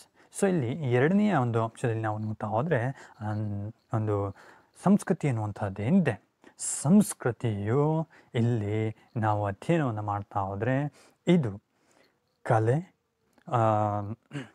ಸಾಹಿತ್ಯ, ಧರ್ಮ, ಇಲ್ಲಿ ಫಿಲಾಸಫಿ, ತತ್ವಜ್ಞಾನ, ಫುಡ್ ಆ್ಯಂಡ್ ಡ್ರೆಸ್, ಆಹಾರ ಮತ್ತು ಉಡುಗೆ, ಜೊತೆಗೆ ಥಾಟ್ಸ್, ಯೋಚನೆಗಳು, ಆಲೋಚನೆಗಳು ಮತ್ತು ಬಿಲೀಫ್ಸ್, ನಂಬಿಕೆಗಳು, ಕಸ್ಟಮ್ಸ್ ಆ್ಯಂಡ್ ಟ್ರೆಡಿಷನ್ಸ್, ಇಲ್ಲಿ ಪದ್ಧತಿ ಮತ್ತು ಪರಂಪರೆಗೆ ಸಂಬಂಧಿಸಿದಂಥದ್ದು. ಇಲ್ಲಿ ಆ ಒಂದು ಸಂಸ್ಕೃತಿ ಅನ್ನುವಂಥದ್ದು ಇಟ್ ಇನ್ಕ್ಲೂಡ್ಸ್ ಆರ್ಟ್, ಲಿಟ್ರೇಚರ್, ಕಲೆ, ಸಾಹಿತ್ಯ, ರಿಲಿಜನ್, ಫಿಲಾಸಫಿ, ಧರ್ಮ, ತತ್ವಜ್ಞಾನ, ಫುಡ್ ಆ್ಯಂಡ್ ಡ್ರೆಸ್, ಆಹಾರ ಮತ್ತು ಬಟ್ಟೆ ಅಥವಾ ಉಡುಗೆ, ಥಾಟ್ಸ್ ಆ್ಯಂಡ್ ಬಿಲೀಫ್ಸ್, ನಂಬಿಕೆಗಳು ಮತ್ತು ಆಲೋಚನೆಗಳು, ಕಸ್ಟಮ್ಸ್ ಆ್ಯಂಡ್ ಟ್ರೆಡಿಷನ್ಸ್, ಪದ್ಧತಿ ಮತ್ತು ಪರಂಪರೆಗೆ ಸಂಬಂಧಿಸಿದ್ದು. ನೋಡಿ ಇಲ್ಲಿ ಎಷ್ಟೆಲ್ಲ ವಿಚಾರಗಳನ್ನು ಇತಿಹಾಸಕಾರ ಹೇಳ್ತಾ ಹೋಗ್ತಾನೆ. ಇಲ್ಲಿ ಆ ಒಂದು ಸಂಸ್ಕೃತಿ ಅನ್ನುವಂಥದ್ದು ಇದು ಏನಿದೆ it is includes art and literature. ನಮ್ಮ ಕಲೆ ಏನಿದೆ ಅದಕ್ಕೆ ಸಂಬಂಧಪಟ್ಟಂಥದ್ದು. ಅಂದರೆ ನಾವು ಏನು ಯೋಚನೆಯನ್ನು ಮಾಡ್ತೇವೆ, ಏನನ್ನು ಬರಿಬೇಕು ಅಂದ್ಕೊಳ್ತೇವೆ ಅಂತಹ ಆ ಒಂದು ವ್ಯಕ್ತಿತ್ವಕ್ಕೆ, ಆ ಒಂದು ಕಲೆಗೆ ಸಂಬಂಧಪಟ್ಟಂಥದ್ದು. ನಾವು ಆಚರಿಸುವಂತಹ ಧರ್ಮಕ್ಕೆ ಸಂಬಂಧಪಟ್ಟಂಥದ್ದು. What we are following that belongs to culture. ಆ ಒಂದು ಧರ್ಮ ಅನ್ನುವಂಥದ್ದಿಂದ ನಾವು ಆ ಒಂದು ಅನುಸರಿಸುವಂಥದ್ದು ಎನ್ನುವಂಥದ್ದಿಂದ ಅದು ಒಂದು ಕಲ್ಚರಿಗೆ ಅಥವಾ ಸಂಸ್ಕೃತಿಗೆ ಸಂಬಂಧಪಟ್ಟಂತಹದ್ದು. ಫಿಲಾಸಫಿ, ತತ್ವಜ್ಞಾನ ಅನ್ನುವಂಥದ್ದನ್ನು ಇದು ಒಳಗೊಂಡಿರ್ತದೆ. ಬಿಕಾಸ್ ಇಟ್ ವಾಸ್ ಇಂಟರ್ನಲ್, ಇದು ಹಿಂದೆ ಆಂತರಿಕವಾದಂಥ ಆಲೋಚನೆ. ಫುಡ್ ಆ್ಯಂಡ್ ಡ್ರೆಸ್, ಇಲ್ಲಿ ಆಹಾರ ಮತ್ತು ಉಡುಗೆ ಅನ್ನುವಂಥದ್ದು, ನಾವು ತೊಡುವಂಥ ಉಡುಗೆಗಳಿಗೆ ಸಂಬಂಧಪಟ್ಟಂಥದ್ದು. ಥಾಟ್ಸ್ ಆ್ಯಂಡ್ ಬಿಲೀಫ್ಸ್, ನಾವು ನಮ್ಮ ನಂಬಿಕೆಗಳಿಗೆ, ಆಲೋಚನೆಗೆ ಸಂಬಂಧಪಟ್ಟಂತಹದ್ದು. ನಾವು ಏನು ಯೋಚನೆ ಮಾಡ್ತೇವೋ ಅದಕ್ಕೆ ಸಂಬಂಧಪಟ್ಟಂಥದ್ದು. ಆ್ಯಂಡ್ ಕಸ್ಟಮ್ಸ್ ಆ್ಯಂಡ್ ಟ್ರೆಡಿಷನ್ಸ್, ಪದ್ಧತಿಗೆ ಮತ್ತು ಪರಂಪರೆಗೆ ಸಂಬಂಧಪಟ್ಟಂಥದ್ದು. ವಾಟ್ ವಿ ಆರ್ ಫಾಲೋವಿಂಗ್, ನಾವು ಏನನ್ನು ಇಲ್ಲಿ ಅನುಸರಿಸ್ತೇವೋ ಅದಕ್ಕೆ ಸಂಬಂಧಪಟ್ಟಂಥದ್ದು ಇದು culture. And in civilisation, so ಯಾವ ಎರಡನೆಯ ಭಾಗದಲ್ಲಿ ನಾವು ಆ ಒಂದು ನಾಗರಿಕತೆಯನ್ನು ನೋಡ್ತಾ ಆದರೆ it includes towns, cities, villages, buildings, bridges, transport and technology et cetera. So ಇಲ್ಲಿ ನಾಗರಿಕತೆಯಲ್ಲಿ ನಾವು ನೋಡ್ತಾ ಹೋದರೆ ಇಲ್ಲಿ ನಾಗರಿಕತೆ ಅನ್ನುವಂಥದ್ದು ಇಲ್ಲಿ ನಗರಗಳು, ಒಂದು ಹಳ್ಳಿಗಳು, ಜೊತೆಗೆ ಕಟ್ಟಡಗಳು ಮತ್ತು ಸೇತುವೆಗಳು ಹಾಗೂ ಒಂದು ಟ್ರಾನ್ಸ್ಪೋರ್ಟ್ ಅಂತಂದರೆ ಈ ಸಾಗಾಣಿಕೆಗೆ, ಸಾರಿಗೆಗೆ ಸಂಬಂಧಪಟ್ಟವು. ಆ್ಯಂಡ್ ಟೆಕ್ನಾಲಜಿ, ತಂತ್ರಜ್ಞಾನಕ್ಕೆ ಸಂಬಂಧಪಟ್ಟು ಇವೆಲ್ಲವೂ ಸಹ ನಾಗರಿಕತೆಯಲ್ಲಿದೆ.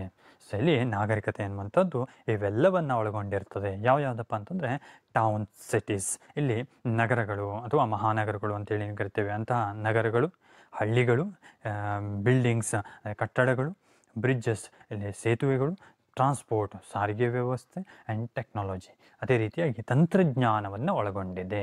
ಸೊ ಇಷ್ಟೆಲ್ಲ ಏನಿದ್ದಾವೆ ವಿ ಆರ್ ಸೀಯಿಂಗ್, ನಾವೇನು ಕಾಣ್ತೇವೋ ಅವೆಲ್ಲವೂ ಸಹ ಇಲ್ಲಿರುವಂಥದ್ದನ್ನು ನಾವು ನೋಡ್ತಾ ಹೋಗ್ತೇವೆ. ನೋಡಿ, ಸಿಟೀಸ್ ಅಥವಾ ನಗರಗಳು ಅನ್ನುವಂಥದ್ದು ವಿ ಕ್ಯಾನ್ ಸಿ, ನಾವು ನೋಡ್ಬೋದು ಅಂಥದ್ದಕ್ಕೆ ಸಂಬಂಧಪಟ್ಟಂಥದ್ದು ಎಲ್ಲವೂ ಸಹ ಇದ್ದಾವೆ. ಮಟೀರಿಯಲ್ ಗೇನ್ಸ್ಗೆ, ನಾವು ಏನು ಆ ಒಂದು ಪ್ರಾಪಂಚಿಕವಾಗಿ ಏನು ಸಾಧನೆಯನ್ನು ಮಾಡಿದೆವು ಅವಕ್ಕೆ ಸಂಬಂಧಪಟ್ಟಂಥದ್ದು ಈ ಈ ಒಂದು ಸಿವಿಲೈಸೇಷನ್ ಅಥವಾ ನಾಗರಿಕತೆ ಅನ್ನೋಂತಾಗಿ ನೋಡ್ತಾ ಹೋಗ್ತೀವಿ. ಆ್ಯಂಡ್ ಥರ್ಡ್ ಒನ್, ಮೂರನೇದಾಗಿ ಇನ್ನು ಕಲ್ಚರಲ್ಲಿ ನಾವು ನೋಡ್ತಾ ಹೋದರೆ ಸಂಸ್ಕೃತಿಯಲ್ಲಿ ನೋ ಸ್ಟ್ಯಾಂಡರ್ಡ್ ಆಫ್ ಮೆಜರ್ಮೆಂಟ್, ಇಲ್ಲಿ ಯಾವುದೇ ರೀತಿಯಾದ ಅಳತೆ ಮಾಡಲಾಗದು. ಇಲ್ಲಿ ಕಲ್ಚರ್ ಅನ್ನುವಂಥದ್ದಿಂದ ಆ ಒಂದು ಸಂಸ್ಕೃತಿಯನ್ನು we can't measure because it was internal. So ಇದಕ್ಕೆ ಯಾವುದೇ ರೀತಿಯಾದಂತಹ ಅಳತೆಗೋಲು ಅನ್ನುವಂಥದ್ದಿಲ್ಲ, ಯಾವುದೇ ರೀತಿಯಾದಂಥ ಒಂದು ಮಾಪನ ಅನ್ನುವಂಥದ್ದಿಲ್ಲ. ಅದು ಆಂತರಿಕವಾದಂಥದ್ದು, ನಾವು ಅಳತೆ ಮಾಡಲಿಕ್ಕೆ ಸಾಧ್ಯವಿಲ್ಲ. ಆದರೆ so in civilisation it has standard of measurement. So ಇಲ್ಲಿ ಈ ನಾಗರಿಕತೆ ಅನ್ನುವಂಥದ್ದಿಂದ ಇದು ಅಳತೆಗೆ ಒಳಪಟ್ಟಿದೆ. We can measure the growth of civilisation, ನಾವು ಅದರ ಆ ಒಂದು ನಾಗರಿಕತೆಯ ಅಭಿವೃದ್ಧಿಯನ್ನು ಇಲ್ಲಿ ಅಳತೆಯನ್ನು ಮಾಡ್ಬೋದು. ಸೊ ಎಷ್ಟು ಬೆಳವಣಿಗೆ ಆಗಿದೆಯಪ್ಪ ಈ ನಾಗರಿಕತೆ, ಸೊ ಯಾವ ರೀತಿಯಾಗಿ ಇದರ ಅಭಿವೃದ್ಧಿ ಅನ್ನುವಂಥದ್ದಾಗಿದೆ. We can measure the development of the cities and the humans life, ಮಾನವನ ಆ ಒಂದು ಜೀವನವನ್ನು ನಾವಿಲ್ಲಿ, ಜೀವನ ಶೈಲಿಯನ್ನು ಇಲ್ಲಿ ಅಧ್ಯಯನವನ್ನು ಮಾಡ್ಬೋದು. ಅದನ್ನು ಇಲ್ಲಿ ನಾವು ಮೆಸರ್ಮೆಂಟನ್ನು ಅಥವಾ ಅಳತೆಯನ್ನು ಮಾಡಲಿಕ್ಕೆ ಸಾಧ್ಯವಿದೆ, ಮಾಪನವನ್ನು ಮಾಡಲಿಕ್ಕೆ ಇಲ್ಲಿ ಸಾಧ್ಯವಿದೆ. ಆ್ಯಂಡ್ ಫೋರ್ತ್ ಒನ್, ಸೊ ನಾಲ್ಕನೆಯದಾಗಿ ನಾವು ನೋಡ್ತಾ ಹೋದರೆ it is the way we believe, behave, think and act. ಈ ಕಲ್ಚರಲ್ಲಿ ನಾವು ನೋಡ್ತಾ ಹೋದರೆ ಸಂಸ್ಕೃತಿಯಲ್ಲಿ ಇತಿಹಾಸಕಾರ ಹೇಳ್ತಾ ಹೋಗ್ತಾನೆ ಒಂದು ವ್ಯತ್ಯಾಸವನ್ನು. ಇಲ್ಲಿ ನಂಬಿಕೆ, ನಡತೆ, ವಿಚಾರ ಶೈಲಿಗೆ ಸಂಬಂಧಿಸಿದ್ದು. ಇದನ್ನ ಹಿಂದೆ culture it is the way we believe, behave, think and act. So ಎಲ್ಲಕ್ಕೆ ಸಂಬಂಧಪಟ್ಟಂತಹದ್ದು ಒಂದು ಸಂಸ್ಕೃತಿ ನಂಬಿಕೆ, ನಡತೆ, ವಿಚಾರ ಶೈಲಿಗೆ ಸಂಬಂಧಪಟ್ಟಂತಹದ್ದು. ಅಂದರೆ what we are having. So in spiritual life, so ನಾವು ಇಲ್ಲಿ ಆಧ್ಯಾತ್ಮಿಕವಾಗಿ ಏನನ್ನು ಹೊಂದಿದ್ದೇವೆ ಅನ್ನುವಂಥದ್ದನ್ನು ಇಲ್ಲಿ ವರ್ಣನೆಯನ್ನು ಮಾಡ್ತಾ ಹೋಗಿ. What we are believing, how we are acting and what is the thinking method of our. So ನಾವು ಏನು ಯಾವ ರೀತಿಯಾಗಿ ವಿಚಾರ ಮಾಡ್ತೇವೆ, ಏನನ್ನು ನಂಬಿಕೆಯನ್ನು ಯಾವ ರೀತಿಯಂಥ ನಂಬಿಕೆಯನ್ನು ಹೊಂದಿದ್ದೇವೆ, ಯಾವ ರೀತಿಯಂಥ ನಡತೆಯನ್ನು ನಾವು ತೋರಿಸ್ತೇವೆ, ವರ್ತನೆಗೆ ಸಂಬಂಧಪಟ್ಟಂಥದ್ದು ಸಂಸ್ಕೃತಿ ಅನ್ನುವಂತಾಗಿ ನಾವು ನೋಡ್ತಾ ಹೋಗ್ತೇವೆ. And fourth one in civilisation, ನಾಲ್ಕನೆಯ ವ್ಯತ್ಯಾಸ ಒಂದು ನಾಗರಿಕತೆಯದ್ದು ಅಂತೇಳಿ ನಾವು ನೋಡ್ತಾ ಹೋದರೆ ಇಲ್ಲಿನ ಪ್ರಮುಖವಾದ ಅಂಶ ಅಂತಂದರೆ civilisation it is the material attainments, gains and facilities used to make the life more comfortable. So ಇಲ್ಲೆಲ್ಲ ಏನಿದಾವಪ್ಪ, ಇಲ್ಲಿ ನಾವು ನೋಡ್ತಾ ಹೋದರೆ ಆ ನಾಗರಿಕತೆ ಸಂಪಾದಿಸಿದ ಭೌತಿಕ ವಸ್ತುಗಳು ಗಳಿಕೆ, ಸಂಪಾದಿಸಿದ ಭೌತಿಕ ವಸ್ತುಗಳು ಗಳಿಕೆ ಸೌಲಭ್ಯಗಳನ್ನು ಬಳಸಿಕೊಂಡ ನಮ್ಮ ಜೀವನ ಉತ್ತಮಪಡಿಸುತ್ತದೆ.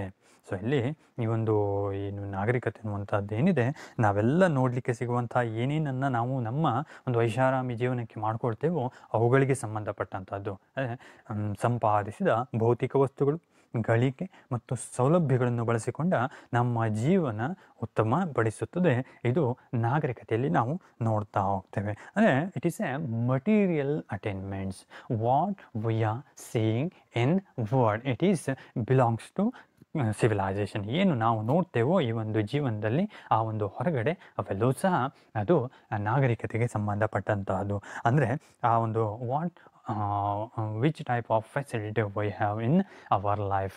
ಸೊ ಇಲ್ಲಿ ನಾವು ಏನು ನಮ್ಮ ಐಷಾರಾಮಿ ಜೀವನಕ್ಕೆ ಏನೇನೆಲ್ಲ ಫೆಸಿಲಿಟೀಸ್ಗಳನ್ನ ಹೊಂದಿದ್ದೇವೋ ಅವುಗಳಿಗೆ ಸಂಬಂಧಪಟ್ಟಂಥದ್ದು, ಅವೆಲ್ಲವೂ ಸಹ ನಮ್ಮನ್ನು ನಾವು ಕಂಫರ್ಟೇಬಲ್ ಮಾಡ್ಕೊಳ್ಳುವಂಥದ್ದು, ನಮ್ಮನ್ನು ನಾವು ಅಭಿವೃದ್ಧಿಗೊಳಿಸುವಂಥದ್ದು, ಉತ್ತಮವಾದಂಥ ಐಷಾರಾಮಿ ಜೀವನವನ್ನು ಹೊಂದುವಂಥದ್ದು ಇದು ನಾಗರಿಕತೆಗೆ ಸಂಬಂಧಪಟ್ಟಂಥದ್ದು ಅನ್ನುವಂಥದ್ದಾಗಿ ನಾವು ಅಧ್ಯಯನವನ್ನು ಮಾಡ್ತೇವೆ. And fifth one culture. So ಐದನೆಯ ಒಂದು ಸಂಸ್ಕೃತಿಯಲ್ಲಿ ನಾವು ನೋಡ್ತಾ ಹೋದರೆ it can not be set to B always advancing. So culture ಅನ್ನುವಂಥದ್ದಿಂದ it can not be said to B always advancing, but in civilisation it is always advancing. So ಇಲ್ಲಿ ನಾವು ನೋಡ್ತಾ ಹೋದರೆ ಆ ಒಂದು ಏನು ಸಂಸ್ಕೃತಿ ಅನ್ನುವಂಥದ್ದಿಂದ ಅದು ಬೆಳೆಯುತ್ತಿರುತ್ತದೆಂದು ಖಚಿತವಾಗಿ ಹೇಳಲಾಗದು. ಸಂಸ್ಕೃತಿ ಅನ್ನುವಂಥದ್ದಿಂದ ಐದನೇ ಪಾಯಿಂಟಲ್ಲಿ ನಾವು ನೋಡ್ತಾ ಹೋದರೆ ಇದು ಬೆಳೆಯುತ್ತಿರುತ್ತದೆಂದು ಖಚಿತವಾಗಿ ಹೇಳಲಾಗದು. ಅಂದರೆ ಇಟ್ ಕ್ಯಾನ್ ಸ್ಟಾಪ್. ಸೊ ಇದು ಬಂದಾಗಬಹುದು, ನಿಲ್ಲಬಹುದು, ಅಭಿವೃದ್ಧಿಗೊಳ್ಳದೆ ಅಲ್ಲಿಗೆ ಕುಂಠಿತವಾಗಬಹುದು, ಅಲ್ಲಿಗೆ ನಿಲ್ಲುವ ಸಾಧ್ಯತೆ ಅನ್ನುವಂಥದ್ದಿದೆ. ಆದರೆ ನಾಗರಿಕತೆಯನ್ನು ನಾವು ನೋಡಿದ್ರೆ ಐದನೇ ಪಾಯಿಂಟಲ್ಲಿ ಯಾವಾಗಲೂ ಬೆಳೆಯುತ್ತಿರುತ್ತದೆ. ಸೊ ನಾಗರಿಕತೆ ಅನ್ನುವಂಥದ್ದಿಂದ always it was advancing. So ಇದು ಇಟ್ಸ್ ಗ್ರೋಯಿಂಗ್, ಇದು ಏನಾಗ್ತದೆ ಬೆಳೀತಾ ಹೋಗ್ತಾ ಇರ್ತದೆ ಈ ಒಂದು ನಾಗರಿಕತೆ ಅನ್ನುವಂಥದ್ದು. So it can not stop, ಇದು ನಿಂತಂತಹದ್ದಲ್ಲ, ಇದು ನಿಲ್ಲುವಂತಹದ್ದಲ್ಲ.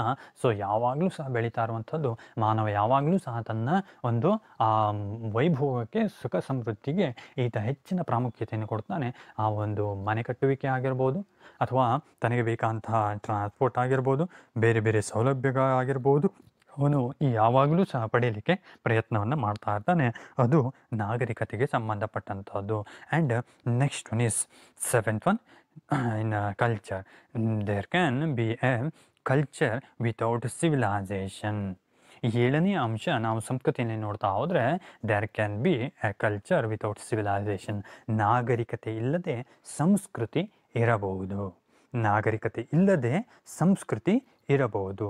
ಸೊ ಇಲ್ಲಿ ಏನಪ್ಪ ಅಂತಂದರೆ ವಿತೌಟ್ ಸಿವಿಲೈಸೇಷನ್, ನಾಗರಿಕತೆ ಅನ್ನುವಂಥದ್ದು ಇಲ್ದೆಯೂ ಸಹ ಕಲ್ಚರ್ ಇಟ್ ಕ್ಯಾನ್ ಸೊ ಇದು ಇರಬಹುದು.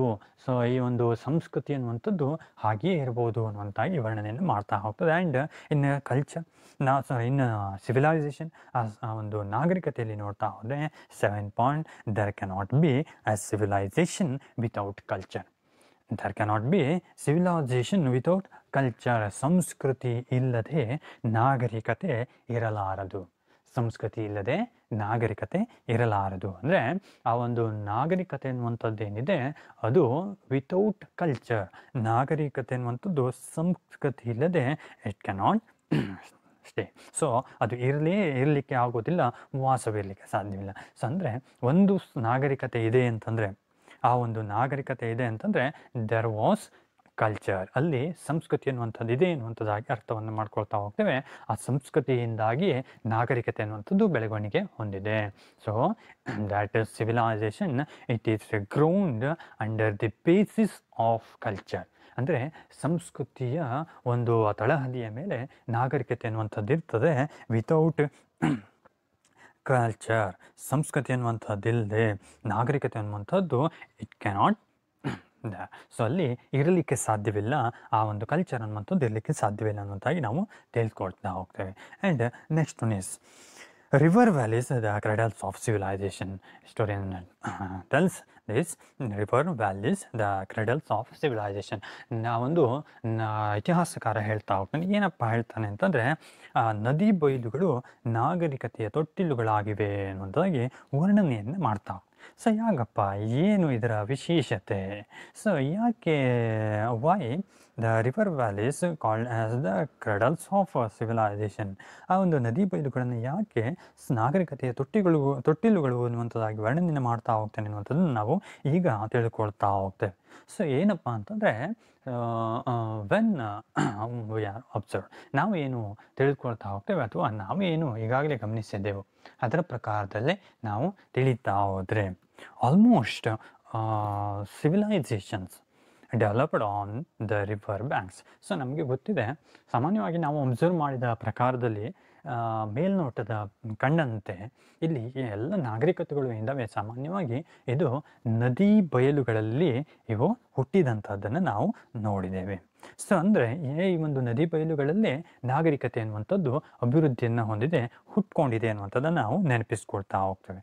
Because the rivers, they are provided rich soil. So ಇಲ್ಲಿ ಏನಪ್ಪ ಅಂತಂದರೆ, ಆ ನಾಗರಿಕತೆ ಅನ್ನುವಂಥದ್ದು ಯಾಕೆ ಬಂತು ಅಂತಂದರೆ, ನದಿಗಳು ಅನ್ನುವಂಥದ್ದು ಇದು ಅಲ್ಲಿ ಹೆಚ್ಚಿನ ಫಲವದ್ಭರಿತವಾದಂತಹ ಆ ಒಂದು ಸಂಪದ್ಭರಿತವಾದಂಥ ಮಣ್ಣನ್ನು ಇಲ್ಲಿ ಒದಗಿಸಿದಂಥದ್ದನ್ನು ನಾವು ಇಲ್ಲಿ ಗಮನಿಸ್ತಾ ಹೋಗ್ತೇವೆ. And also it supply water for drinking and irrigation purpose. ಮಾನವನಿಗೆ ಏನು ಬೇಕಪ್ಪ, ಕೃಷಿಯನ್ನು ಪ್ರಾರಂಭವನ್ನು ಮಾಡಿದ್ದಾನೆ. ಈ ವಾಸ್ ಸ್ಟಾರ್ಟೆಡ್ ಅಗ್ರಿಕಲ್ಚರ್ ನಾವು. So he was growing a variety of crops. So what it needs? It need rich soil and also it need water for irrigation. ಈತ ಏನಿದ್ದಾನೆ, ಈತನಿಗೆ ಬೆಳವಣಿಗೆ ಯಾವಾಗ ಅಭಿವೃದ್ಧಿಯನ್ನು ಕಂಡು ಆ ಒಂದು ಕೃಷಿಯನ್ನು ಕಂಡುಕೊಂಡು ಆವಾಗ ಹಲವಾರು ರೀತಿಯಂಥ ಬೆಳೆಗಳನ್ನು ಬೆಳೀಲಿಕ್ಕೆ ಪ್ರಾರಂಭವನ್ನು ಮಾಡಿದ್ನೋ, ಆವಾಗ ಅವನಿಗೆ ಆ ಒಂದು ಸಂಪದ್ಭರಿತವಾದಂತಹ ಮಣ್ಣಿನ ಫಲವದ್ಭರಿತವಾದಂಥ ಮಣ್ಣಿನ ಅವಶ್ಯಕತೆ ಅನ್ನುವಂಥದ್ದಿತ್ತು. ಅದು ನದಿ ಬಯಲುಗಳಲ್ಲಿ ಸಿಕ್ತು. ಅದೇ ರೀತಿಯಾಗಿ ನದಿಗಳಿಂದ ನೀರು ಅನ್ನುವಂಥದ್ದು ಯಥೇಚ್ಛವಾಗಿ ಇವನಿಗೆ ಕುಡಿಲಿಕ್ಕೆ ಅಷ್ಟೇ ಅಲ್ಲ, ಇವನ ಹೊಲಗಳಿಗೆ ಅಂದರೆ ಕೃಷಿಗೆ ಬೇಕಾದಂಥ ನೀರು ಸಹ, ನೀರಾವರಿಗೂ ಸಹ ಇಲ್ಲಿ ಬೇಕಾದಂಥ ವ್ಯವಸ್ಥೆ ಅನ್ನುವಂಥದ್ದಿತ್ತು. ಆ ಹೇರಳವಾದಂಥ ನೀರು ಅನ್ನುವಂಥದ್ದು ಇಲ್ಲಿ ನದಿಗಳಿಂದ ದೊರಕಿತ್ತು. ಅಷ್ಟೇ ಅಲ್ಲ, reverse provided wide and flat lands and also warm climate. So ಇಲ್ಲಿ ಏನಪ್ಪ ಅಂತಂದರೆ, ನದಿ ಬಯಲುಗಳಲ್ಲಿ ನಾವು ನೋಡ್ತಾ ಹೋದರೆ ಅತ್ಯಂತ ದೊಡ್ಡದಾದಂತಹ ಜೊತೆಗೆ ಸಮತಟ್ಟಾದಂತಹ ಭೂಮಿಯನ್ನು ನಾವು ನೋಡ್ತಾ ಹೋಗ್ತೇವೆ. ಅದು ಮಾನವನಿಗೆ ಸಹಾಯಕವಾದಂಥದ್ದು ಕೃಷಿಯನ್ನು ಮಾಡಲಿಕ್ಕೆ. ಅಷ್ಟೇ ಅಲ್ಲ, warm climate it was provide. ನದಿಗಳು ಅನ್ನುವಂಥದ್ದು ಸ್ವಲ್ಪ ಬೆಚ್ಚಗಿನ ವಾತಾವರಣವನ್ನು ಇಲ್ಲಿ ಹೊಂದಿದ್ವು. ಸೊ ಅದು ಸಹ ಏನಾಯಿತು, ಈ ಮಾನವನಿಗೆ ಸಹಾಯಕವಾದಂಥದ್ದು. So around man appeared 5.6 million years ಆಗೋ.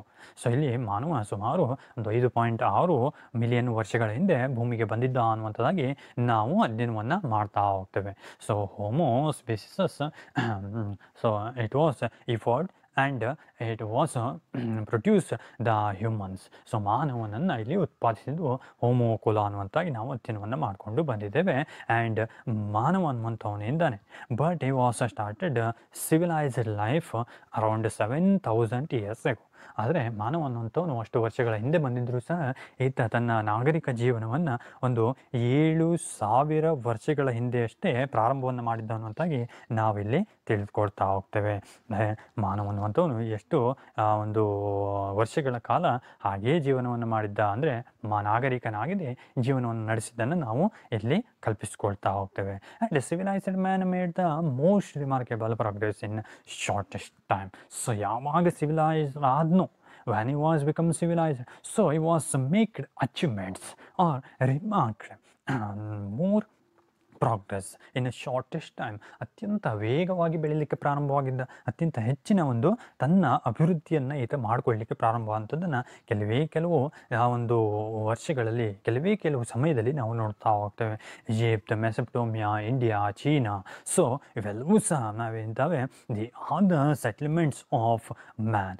ಮಾನವನ ಮೊದಲ ಒಂದು ಆಶ್ರಯ ತಾಣ. The are the first settles sites of human settlements. ಮಾನವನ ವಾಸದ ಮೊದಲ ತಾಣಗಳು ಅಂತೇಳಿ ಕರೆಸಿಕೊಳ್ತಾ ಹೋಗ್ತವೆ ಈಜಿಪ್ಟ್, ಮೆಸೊಪಟೋಮಿಯಾ, ಇಂಡಿಯಾ, ಚೀನಾ ಅನ್ನುವಂಥ ಬೇರೆ ಬೇರೆ ಕಂಟ್ರೀಸ್. ಸೊ ಏನೇ ಆಗಿರಲಿ, valleys of the rivers like Nile, ಯುಪ್ರಿಟಿಸ್ and Tigris, Indus, ಹುವಾಂಗ್ಹೋ and ಯಾಂಗತ್ಸೆ, ಸಿಕಿಯಾಂಗ್. So they are helped the growth of civilisation and they are the origin of many civilisation. So ಇಲ್ಲಿ ಏನಿದ್ದಾವೆ ಪ್ರಮುಖವಾದಂಥ ನದಿಗಳನ್ನು ನಾವು ಇಲ್ಲಿ ನೋಡ್ತಾ ಹೋಗ್ತೇವೆ. ನೈಲ್ ನದಿ, ಯುಪ್ರಿಟಿಸ್ ಮತ್ತು ಟೈಗ್ರಿಸ್ ಅನ್ನುವಂಥ ನದಿ, ಸಿಂಧೂ ನದಿ, ಜೊತೆಗೆ ಹುವಾಂಗ್ಹೋ ಆ್ಯಂಡ್ ಸಿಕಿಯಾಂಗ್ ಆ್ಯಂಡ್ ಯಾಂಗಟ್ಸೆ. ಇಲ್ಲಿ ಹುವಾಂಗ್ಹೋ, ಸಿಕಿಯಾಂಗ್ ಮತ್ತು ಯಾಂಗಟ್ಸೆ ಎನ್ನುವಂತಹ ನದಿಗಳು ಆಗಿರ್ಬೋದು. ಅವೆಲ್ಲವೂ ಇಂಥವೇ ನಾಗರಿಕತೆಯ ಒಂದು ಉಗಮಕ್ಕೆ ಕಾರಣವಾದಂಥ ನದಿಗಳು ಅಂತೇಳಿ ನಾವು ತಿಳಿದುಕೊಳ್ತಾ ಹೋಗ್ತೇವೆ. ಸೊ ಏನೇ ಆಗಿರಲಿ, ನಾಗರಿಕತೆ ಅನ್ನುವಂಥದ್ದು ಆ ನದಿ ಬಯಲುಗಳಲ್ಲೇ ಹುಟ್ಕೊಂತು ಅನ್ನುವಂಥದ್ದನ್ನು ಈ ಮೂಲಕವಾಗಿ ತಿಳಿದುಕೊಳ್ತಾ ಹೋಗ್ತೇವೆ. Because they are provided R help to the growth of civilisation. ಆ ಒಂದು ನಾಗರಿಕತೆಯ ಬೆಳವಣಿಗೆಗೆ ಆ ನದಿಗಳು ಅನ್ನುವಂಥದ್ದು ಸಹಾಯಕವಾಗಿತ್ತು. So civilisation started R ಒರಿಜಿನ್ಡ್ on river banks. So ಇಲ್ಲಿ ನದಿಗಳ ಬಯಲುಗಳಲ್ಲಿ ಅಥವಾ ನದಿ ಆ ಒಂದು ದಡಗಳಲ್ಲಿಯೇ ಆ ಒಂದು ನಾಗರಿಕತೆ ಅನ್ನುವಂಥದ್ದು ಬೆಳವಣಿಗೆ ಹೊಂದಿತ್ತು ಅನ್ನುವಂತಾಗಿ ಅಥವಾ ಹುಟ್ಟಿಕೊಂಡಿತ್ತು ಅನ್ನುವಂಥದ್ದನ್ನು ನಾವು ತಿಳಿದುಕೊಳ್ತಾ ಹೋಗ್ತೇವೆ. And next is the factors that helped the growth of civilization. ನಾಗರಿಕತೆಯ ಬೆಳವಣಿಗೆಗೆ ಸಹಾಯಕವಾದ ಅಂಶಗಳು. ನಾಗರಿಕತೆಯ ಬೆಳವಣಿಗೆಗೆ ಸಹಾಯಕವಾದ ಅಂಶಗಳು. ಸೊ ಯಾವುದಪ್ಪ ನಾಗರಿಕತೆಯ ಬೆಳವಣಿಗೆ ಸಹಾಯಕವಾದ ಅಂಶಗಳು ಅಂತೇಳಿ ನಾವು ನೋಡ್ತಾ ಹೋದರೆ, ಫಸ್ಟ್ ಒನ್ ಇಸ್, ಮೊದಲನೇದು ಅಂತೇಳಿ ನಾವು ನೋಡಿದ್ರೆ deposition of a fertile ಅಲ್ಯೂವಲ್ soil caused by the river floods. ಇಲ್ಲಿ ಮೊದಲನೇ ಅಂಶವನ್ನು ಇತಿಹಾಸಕಾರ ವರ್ಣನೆಯನ್ನು ಮಾಡ್ತಾ ಹೋಗ್ತಾನೆ. ಏನಪ್ಪ ಅಂತಂದರೆ, ಪ್ರವಾಹದ ಸಮಯದಲ್ಲಿ ನದಿಗಳು ಇಕ್ಕೆಲಗಳಲ್ಲಿ ಸಂಚಯಿಸಿದ ಫಲವತ್ತಾದ ಮಣ್ಣು. Deposition of a fertile ಅಲ್ಯೂವಲ್ soil caused by the river floods. ಪ್ರವಾಹದ ಸಮಯದಲ್ಲಿ ನದಿಗಳು ಇಕ್ಕೆಲಗಳಲ್ಲಿ ಸಂಚಯಿಸಿದ ಫಲವತ್ತಾದ ಮಣ್ಣು. ಸೊ ನೋಡಿ, ನಾವು ಈಗಾಗಲೇ ತಿಳ್ಕೊಂಬಂದೇವೆ ಆನ್ ರಿವರ್ ಬ್ಯಾಂಕ್ಸ್, ನಾವು ನದಿ ಒಂದು ಬಯಲುಗಳು ಏನಿದ್ದಾವೆ ದಡೆಗಳಲ್ಲಿ, we can see the fertile soil. ಇಲ್ಲಿ ಏನಿದೆ ಅತ್ಯಂತ ಫಲವತ್ತಾದಂಥ ಒಂದು ಮಣ್ಣನ್ನು ನಾವು ನೋಡ್ಬೋದು. ಹೇಗಪ್ಪ ಬಂತು ಈ ಮಣ್ಣು ಅಂತೇಳಿ ನಾವು ನೋಡ್ತಾ ಹೋದರೆ, ವೆನ್ ದ ರಿವರ್ ಫ್ಲೋಯಿಂಗ್, ಯಾವಾಗ ನದಿಗಳು ಹರಿತಾವೋ ಸೊ ಆವಾಗ they are raising the racks. So ಏನು ಮಾಡ್ತವೆ, ಹರಿಯುವಂಥ ಜಾಗದಲ್ಲಿದ್ದಂಥ ಆ ಒಂದು ಕಲ್ಲನ್ನು ಅದು ಸವೆಸಿ ಬರ್ತವೆ. And they are carrying that ಮಡ್ಸ್ and they are ಡೆಪೋಸಿಟಿಂಗ್ in flat land. ಅವು ಎಲ್ಲಿ ಆ ಒಂದು ಸಮತಟ್ಟ ಅಂತ ಭಾಗ ಅನ್ನುವಂಥದ್ದು ಸಿಗ್ತವೋ ಅಲ್ಲಿ ಏನು ಮಾಡ್ತವೆ, ಅದನ್ನು ತನ್ನೊಡನೆ ತಂದು ಸಂಚಯನವನ್ನು ಮಾಡ್ತವೆ. ಸೊ ಇದು ಏನಿದೆ, it is A fertile soil. ಇದು ಅತ್ಯಂತ ಒಂದು ಫಲವತ್ತಾದಂತಹ ಒಂದು ಮಣ್ಣು ಅಂತೇಳಿ ಕರಿತೇವೆ. And it is called as ಅಲ್ಯೂವಲ್ soil. ಇದನ್ನು ಮೆಕ್ಕಲು ಮಣ್ಣು ಅಂತೇಳಿ ಕರಿತೇವೆ. It is precious to agriculture. ಇದು ಆ ಒಂದು ಕೃಷಿಗೆ ಅತ್ಯಂತ ಪ್ರಸಿದ್ಧವಾದಂತಹ ಒಂದು ಫಲವತ್ತಾದಂಥ ಮಣ್ಣು ಬೇಕಾದಂಥ ಮಣ್ಣು. ಸೊ ಆ ಕಾರಣದಿಂದಾಗಿ ಈ ಒಂದು ನದಿ ಬಯಲುಗಳಲ್ಲಿ ಈ ರೀತಿಯಾದಂಥ ಒಂದು ನಾಗರಿಕತೆ ಅನ್ನುವಂಥದ್ದು ಹುಟ್ಕೊಂಡಿತ್ತು. ಆ ಕಾರಣದಿಂದಾಗಿ ಅಭಿವೃದ್ಧಿಯನ್ನು ಹೊಂದಿದಂಥದ್ದು. And next one is continuous and uninterrupted supply of water for irrigation and domestic purpose. So ಎರಡನೇ ಅಂಶವನ್ನು ಹೇಳ್ತಾ ಹೋಗ್ತಾನೆ, ನಾಗರಿಕತೆಯ ಅಭಿವೃದ್ಧಿಗೆ ಸಹಾಯಕವಾದಂಥದ್ದು ಕೃಷಿಗೆ ಮತ್ತು ಗೃಹ ಬಳಕೆಗೆ ನಿರಂತರವಾದ ನೀರಿನ ಸರಬರಾಜು. ಕೃಷಿಗೆ ಮತ್ತು ಗೃಹ ಬಳಕೆಗೆ ನಿರಂತರವಾದ ನೀರಿನ ಸರಬರಾಜು.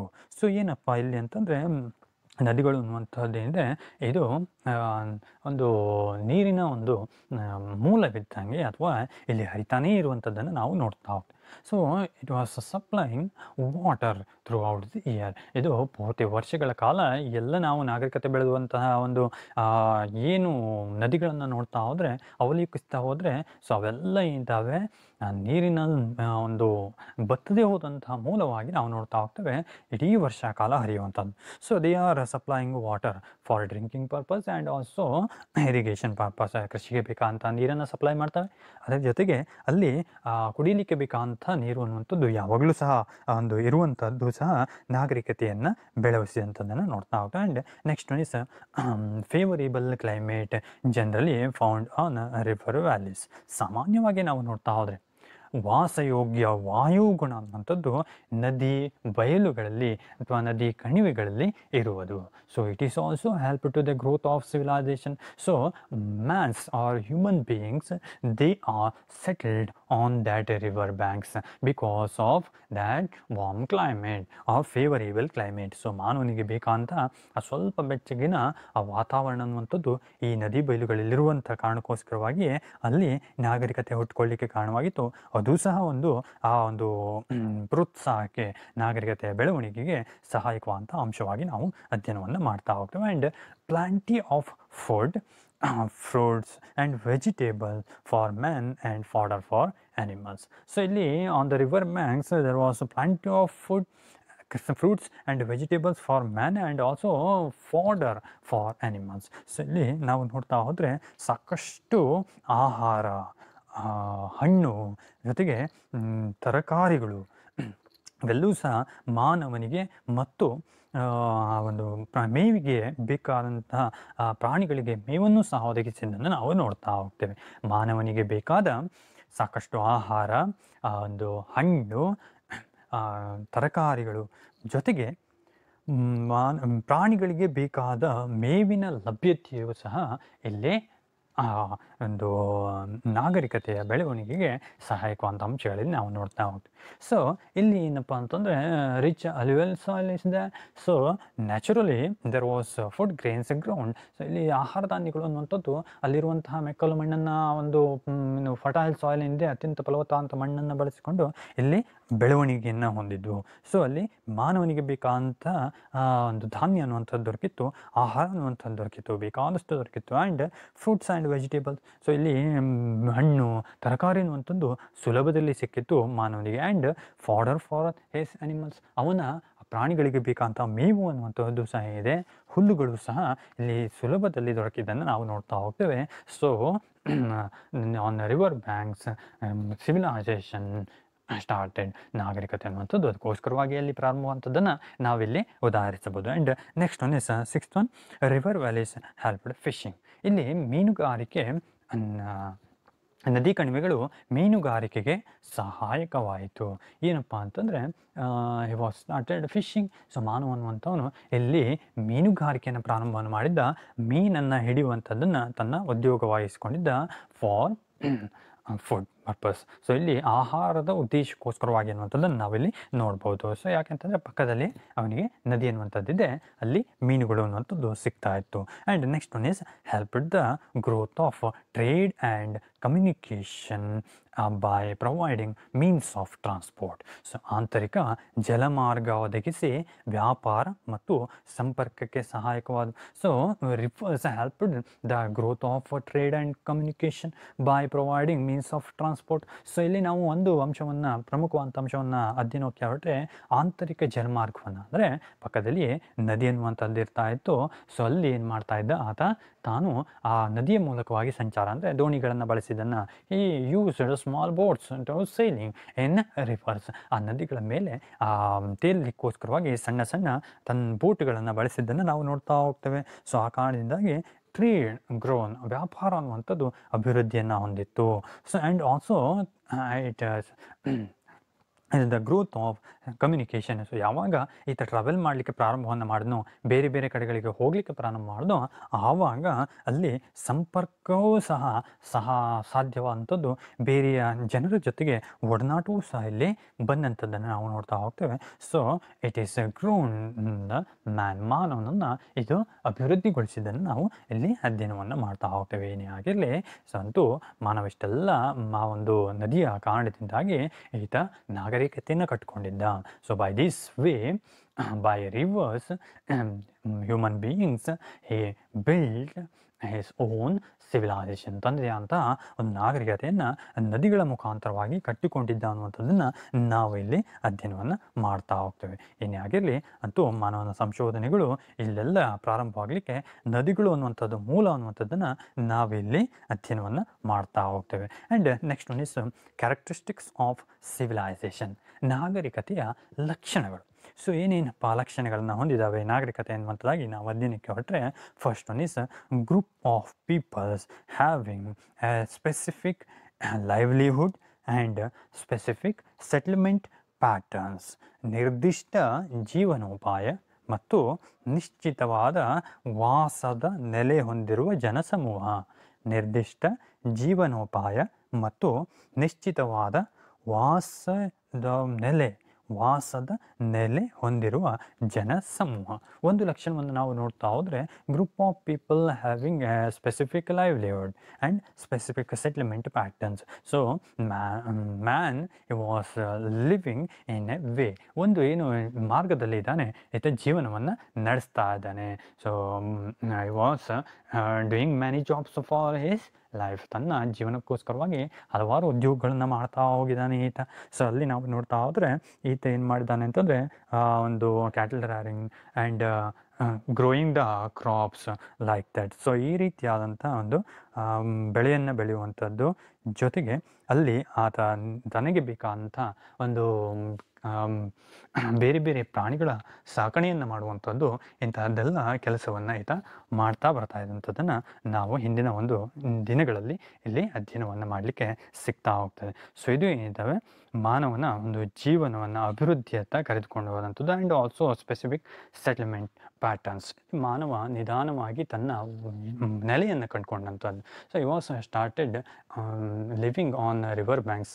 ಈತ ನೀರಿನ ನದಿಯ ಮೇಲೆ ಈತ ತನ್ನ ಒಂದು ಮನೆಯನ್ನು ಕಟ್ಟಿಕೊಂಡು ಜೀವನವನ್ನು ನಡೆಸಲಿಕ್ಕೆ ಪ್ರಾರಂಭವನ್ನು ಮಾಡಿದ್ದ. ಅಂತೂ ಆ ಯೋಗ್ಯವಾದಂಥ ವಾಸಯೋಗ್ಯವಾದಂಥ ಒಂದು ಬಿಲ್ಡಿಂಗ್ಸ್ಗಳನ್ನು ಕಟ್ಕೊಂಡಿದ್ದ, ತನ್ನ ಒಂದು ನೆಲೆಯನ್ನು ಕಂಡುಕೊಂಡಿದ್ದ. So it is A special characteristic of civilisation. ಇದು ನಾಗರಿಕತೆಯ ಪ್ರಮುಖ ಲಕ್ಷಣವಾಗಿ ನಾವು ನೋಡ್ತಾ ಹೋಗ್ತೇವೆ. And second one is group of people having A specific pattern of administration. ಎರಡನೆಯ ಒಂದು ಅಂಶ ಅಂತಂದರೆ ಆಡಳಿತದ ನಿರ್ದಿಷ್ಟ ವಿಧಾನಗಳನ್ನು ಹೊಂದಿರುವ ಜನಸಮೂಹ. ಆಡಳಿತದ ನಿರ್ದಿಷ್ಟ ವಿಧಾನಗಳನ್ನು ಹೊಂದಿರುವ ಜನಸಮೂಹ. ಇಲ್ಲಿ ಮಾನವ ಅನ್ನುವಂಥವನು ಇದ್ದಾನೆ, ತನ್ನದೇ ಆದಂತಹ ನಾಗರಿಕತೆಯನ್ನು ಕಟ್ಕೊಳ್ತಾ ಹೋಗಿದ್ದಾನೆ. He was build his own administration, ತನ್ನದೇ ಆದಂತಹ ಒಂದು ಆಡಳಿತವನ್ನು ರೂಪಿಸಿಕೊಂಡಿದ್ದಾನೆ ಅನ್ನುವಂಥದ್ದನ್ನು ನಾವು ಇಲ್ಲಿ ಅಧ್ಯಯನವನ್ನು ಮಾಡ್ಕೊಳ್ತಾ ಹೋಗ್ತೇವೆ. ಸೊ ಏನೇ ಆಗಿರಲಿ, ಮಾನವ ಹೀಗೆ ಬೆಳೀತಾ ಹೋಗಿದ್ನೋ ಹಾಗೆ ಹಿ build his own administration. So ತನ್ನದೇ ಆದಂತಹ ಒಂದು ಆಡಳಿತ ಅನ್ನುವಂಥದ್ದನ್ನು ನಿರ್ದಿಷ್ಟ ವಿಧಾನದಲ್ಲಿ ಕಟ್ಕೊಳ್ತಾ ಹೋಗಿದ್ದನ್ನು ನಾವು ಇಲ್ಲಿ ನೆನಪಿಸ್ಕೊಳ್ತಾ ಹೋಗ್ಬೋದು. ಮತ್ತು ಮಾನವ ಅನ್ನುವಂಥವನು ಒಂದಿಷ್ಟು ಜನಸಮೂಹದೊಂದಿಗೆ ಇಲ್ಲಿ ಬದುಕ್ತಾ ಇದ್ದಾನೆ. So in this life, so ಅವನ ಒಂದು ಜೀವನದಲ್ಲಿ he was making his own administration, ತನ್ನದೇ ಅಂಥ ಆಡಳಿತವನ್ನು ರೂಪಿಸಿಕೊಂಡಿದ್ದಾನೆ ಅನ್ನುವಂಥದ್ದನ್ನು ವರ್ಣನೆಯನ್ನು ಇತಿಹಾಸಕಾರ ಮಾಡ್ತಾ ಹೋಗ್ತಾನೆ. ಸೊ ಅಂತೂ ಮಾನವ ತನ್ನದೇ ಅಂತಹ ನಿರ್ದಿಷ್ಟ ವಿಧಾನಗಳನ್ನು ಹೊಂದಿದ್ದಾನೆ ಅನ್ನುವಂಥದ್ದನ್ನು ವರ್ಣನೆಯನ್ನು ಮಾಡ್ತಾ ಹೋಗ್ತಾನೆ. ಅಂತೂ ಒಂದು ಪ್ಯಾಟರ್ನನ್ನು ಹೊಂದಿದ್ದಾನೆ, ಒಂದು ನಿರ್ದಿಷ್ಟವಾದಂಥ ಒಂದು ಬಗೆಯಲ್ಲಿ ಈತ ಸಾಗ್ತಾ ಇರುವಂಥದ್ದನ್ನು ನಾವಿಲ್ಲಿ ನೋಡ್ಬೋದು. And third one is group of people having A specific social pattern and unique cultural trades. ಇನ್ನೊಂದು ಪ್ರಮುಖವಾದಂಥ ಅಂಶ ಅಂತಂದರೆ ವಿಶಿಷ್ಟ ಸಾಮಾಜಿಕ ಪದ್ಧತಿ ಮತ್ತು ಸಾಂಸ್ಕೃತಿಕ ಕುರುಹುಗಳನ್ನು ಹೊಂದಿದ ಜನ ಸಮೂಹ. ವಿಶಿಷ್ಟ ಸಾಮಾಜಿಕ ಪದ್ಧತಿ ಮತ್ತು ಸಾಂಸ್ಕೃತಿಕ ಕುರುಹುಗಳನ್ನು ಹೊಂದಿದ ಜನ ಸಮೂಹ. ಪ್ರಮುಖವಾಗಿ ಮೂರನೇ ಅಂಶವನ್ನು ನಾವು ನೋಡ್ತಾ ಹೋದರೆ ಗ್ರೂಪ್ ಆಫ್ ಪೀಪಲ್ಸ್. ಸೊ ಇಲ್ಲಿ ಮೂರನೇ ಒಂದು ಅಂಶದಲ್ಲಿ ಹೇಳ್ತಾ ಹೋಗ್ತಾನೆ ಇತಿಹಾಸಕಾರ, ಒಂದಿಷ್ಟು ಒಂದು ಜನ ಅನ್ನುವಂಥದ್ದು ಇದ್ದಾರೆ, they are having specific social pattern. ಒಂದಿಷ್ಟು ಗುಂಪು ಅನ್ನುವಂಥದ್ದು ಏನಿದೆ ಇದು ವಿಶಿಷ್ಟವಾದಂಥ ಸಾಮಾಜಿಕ ಪದ್ಧತಿಯನ್ನು ಹೊಂದಿದೆ. ಸೊ ಅವನು ಏನು ಮಾಡಿದೆ, ಈ was living in a society, so he built his own pattern in his society and social system he had. ತನ್ನದೇ ಆದಂತಹ ಸಾಮಾಜಿಕವಾದಂಥ ಪದ್ಧತಿಯನ್ನು ಈತ ಹೊಂದಿದ್ದಾನೆ ಅನ್ನುವಂಥದ್ದನ್ನು ನಾವಿಲ್ಲಿ ನೋಡ್ಬೋದು. And also he was had unique cultural trades. ಅತ್ಯಂತ ಒಂದು ತನ್ನದೇ ಆದಂತಹ ಒಂದು ಜನಸಮೂಹದಿಂದ ಕೂಡಿದಂಥ ಈ ಮಾನವ ಜನಾಂಗ ಅನ್ನುವಂಥದ್ದಿಂದ ತನ್ನದೇ ಆದಂತಹ ಸಂಸ್ಕೃತಿಯನ್ನು ಈತ ಹೊಂದಿದ್ದಾನೆ.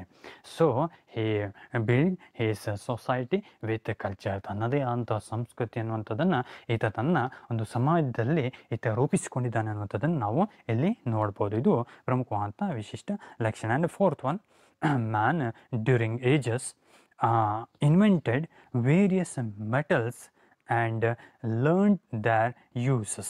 ಇನ್ನೊಂದು ಪ್ರಮುಖವಾದಂಥ ಅಂಶ, ನಾಲ್ಕನೇ ಅಂಶವಾಗಿ ನಾವು ನೋಡ್ತಾ ಹೋದರೆ, ಮಾನವನು ವಿವಿಧ ಯುಗಗಳಲ್ಲಿ ಹಲವಾರು ಲೋಹಗಳನ್ನು ಶೋಧಿಸಿದ ಮತ್ತು ಅವುಗಳ ಬಳಕೆ ಕಂಡುಕೊಂಡ.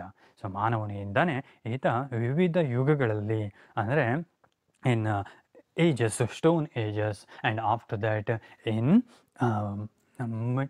Metal ages. ಇಲ್ಲಿ ನಾವು ಪ್ರಮುಖವಾಗಿ ಗಮನವಹಿಸುವಂಥದ್ದು, ಮೊದಲನೇದಾಗಿ ಈತ ಏನು ಮಾಡ್ತಾ ಇದ್ದ, ಈ was used stone tools and after that it was replaced by various metals. ಇಲ್ಲಿ ಏನು ಮಾಡ್ದ, ಯಾವಾಗ ಲೋಹಗಳ ಯುಗ ಅನ್ನುವಂಥದ್ದು ಸ್ಟಾರ್ಟ್ ಆಗಿತ್ತು ಆವಾಗ ಈತ ಆ ಒಂದು ಸ್ಟೋನ್ ಟೂಲ್ಸ್ಗಳು, ಏನು ಕಲ್ಲಿನ ಆಯುಧಗಳಿತ್ತು ಅವನ್ನೆಲ್ಲ ಈಗ ಆ ಲೋಹಗಳನ್ನು ಬಳಸುವುದಕ್ಕೆ ಪ್ರಾರಂಭ ಮಾಡಿದ. ಆ ಲೋಹಗಳ ಬಳಕೆಯನ್ನು ಈ ರೀತಿಯಾದಂಥ ಆಯುಧಗಳ ತಯಾರಿಕೆಗೆ ಬಳಸಿಕೊಂಡಿದ್ದ. So he was started R invented various metals. So ಈತ ಏನು ಮಾಡಿದ್ದ, ಹಲವಾರು ರೀತಿಯಾದಂಥ ಲೋಹಗಳನ್ನು ಈತ ಕಂಡುಕೊಂಡಿದ್ದ, ಸಂಶೋಧನೆಗೊಳಿಸಿದ. For example gold, silver, iron, browns et cetera. So ಈತ ಆ ಒಂದು ಬಂಗಾರ ಆಗಿರ್ಬೋದು, ಬೆಳ್ಳಿ ಆಗಿರ್ಬೋದು, ಅಥವಾ ಕಬ್ಬಿಣವಾಗಿರ್ಬೋದು, ತಾಮ್ರ ಆಗಿರ್ಬೋದು, ಅಥವಾ ಕಂಚು ಆಗಿರ್ಬೋದು, ಈ ರೀತಿಯಾದಂಥ ಆ ಲೋಹಗಳನ್ನೆಲ್ಲ ಕಂಡುಹಿಡಿದುಕೊಂಡಿದ್ದ. And also you learnt there uses, ಅದನ್ನು ಬಳಕೆಯನ್ನು ಮಾಡುವುದಕ್ಕೂ ಸಹ ಈತ ಕಂಡುಕೊಂಡಿದ್ದ ಅನ್ನೋದಾಗಿ ನಾವು ತಿಳಿದುಕೊಳ್ತಾ ಹೋಗ್ತೀವಿ. ಇದು ಪ್ರಮುಖವಾದಂಥ ಒಂದು ಲಕ್ಷಣಗಳಲ್ಲಿ ಒಂದು, ಅಂದರೆ ಆಯುಧಗಳ ತಯಾರಿಕೆ ಆಗಿರ್ಬೋದು, ಯುಟೆನ್ಸಿಲ್ಸ್ಗಳ ತಯಾರಿಕೆ ಆಗಿರ್ಬೋದು, ಅವಕ್ಕೆಲ್ಲ ಬಳಸಿಕೊಂಡಿದ್ದ ಈ ಲೋಹಗಳನ್ನು. And fifth one, it gave rice to complex administrative system with bureaucracy and accounting with necessitated writing. So ಇಲ್ಲಿ ಮತ್ತೊಂದು ಪ್ರಮುಖವಾದಂಥ 5ನೇ ಅಂಶ ಅಂತಂದರೆ ಸಂಕೀರ್ಣ ಆಡಳಿತದ ವ್ಯವಸ್ಥೆ ಹೊಂದಿ ಲೆಕ್ಕಪತ್ರದ ಅವಶ್ಯಕತೆ ಮತ್ತು ಬರವಣಿಗೆಯ ಬೆಳವಣಿಗೆಗೆ ಸಹಾಯಕವಾಯಿತು. ಮತ್ತೊಂದು ಪ್ರಮುಖವಾದಂಥ ಅಂಶವನ್ನು ನಾವು ನೋಡ್ತಾ ಹೋದರೆ, so it gave raise to complex administrative system. So he was added some special characteristics or what it need he was added to his administrative system. ಆತ ಆ ಒಂದು ತನ್ನ ಆಡಳಿತದ ವ್ಯವಸ್ಥೆಗೆ ಹಲವಾರು ವಿಧವನ್ನು ಸೇರಿಸ್ತಾ ಹೋಗಿದ್ದ. ಬೇರೆ ಬೇರೆ ರೀತಿಯಾದಂಥದ್ದನ್ನು ಅಲ್ಲಿ ಸೇರಿಸ್ಕೊಂಡು ತನ್ನದೇ ಆದ ರೀತಿಯಲ್ಲಿ ಆತ ಸಂಕೀರ್ಣ ಆಡಳಿತ ವ್ಯವಸ್ಥೆಯನ್ನು ಹೊಂದಿದ್ದ ಅನ್ನುವಂತಾಗಿ ನಾವು ನೋಡ್ತಾ ಹೋಗ್ತೇವೆ. So it needed ಬ್ಯೂರಿಯಾಕ್ರಸಿ and accounting with ನೆಸೆಸಿಟೆಡ್ writing. So ಆಡಳಿತಶಾಹಿ ಮತ್ತು ಇಲ್ಲಿ ಈ ಒಂದು ಸಂಕೀರ್ಣ ವ್ಯವಸ್ಥೆ ಅನ್ನುವಂತಹದ್ದು ಏನಿದೆ, complex administrative system, it need ನೆಸೆಸಿಟೆಡ್ writing. So ಅಕೌಂಟಿಂಗನ್ನು ಅಥವಾ ಲೆಕ್ಕಪತ್ರದ ನಿರ್ವಹಣೆ ಅನ್ನುವಂಥದ್ದು ಈಗ ಬೇಕಾಗಿತ್ತು. ಕೆಲವೊಂದು ಲೆಕ್ಕಪತ್ರವನ್ನು ಇಡುವಂಥದ್ದನ್ನು ಸಹ ಇಲ್ಲಿ ಆತ ರೂಢಿಸಿಕೊಂಡ ಅನ್ನುವಂಥದ್ದನ್ನು ನಾವು ನೋಡ್ತಾ ಹೋಗ್ತೇವೆ. ಸೊ ಯಾವುದಕ್ಕಪ್ಪ ಅನ್ನುವಂಥದ್ದನ್ನು ನಾವು ಸಾಮಾನ್ಯವಾಗಿ ನೋಡ್ತಾ ಹೋದರೆ, so in administrative system, so Y also ನಾವು ಯೂಸಿಂಗ್ ದ್ಯಾಟ್, ನಾವು ಈಗಲೂ ಸಹ ಏನು ಮಾಡ್ತೇವೆ, ಈಗಿನ ವ್ಯವಸ್ಥೆಯನ್ನು ನಾವು ಅಧ್ಯಯನವನ್ನು ಮಾಡ್ತಾ ಹೋದರೆ ಸಾಮಾನ್ಯವಾಗಿ ಲೆಕ್ಕಪತ್ರಗಳ ಇಡುವಿಕೆ ಅನ್ನುವಂಥದ್ದನ್ನು ಈಗಲೂ ಸಹ ನಾವು ಇಡ್ತಾ ಇದ್ದೇವೆ. ಸೊ ಇದನ್ನು ಬರವಣಿಗೆಯ ರೂಪದಲ್ಲಿ ಇಡುವಂಥದ್ದು, ಸೊ ಅಕೌಂಟಿಂಗ್ ಲೆಕ್ಕಪತ್ರವನ್ನು ಇಡುವಂಥದ್ದು, ಅವೆಲ್ಲವನ್ನು ನಾವಿಲ್ಲಿ ಕಾಣ್ಬೋದು. ಅಂದರೆ ಖರ್ಚು ವೆಚ್ಚಗಳ ಲೆಕ್ಕವನ್ನು ಇಡುವಂಥದ್ದು ಕಾಮನ್ ಆಗಿ ಇಲ್ಲಿ ರೂಢಿಸಿಕೊಂಡದ್ದು.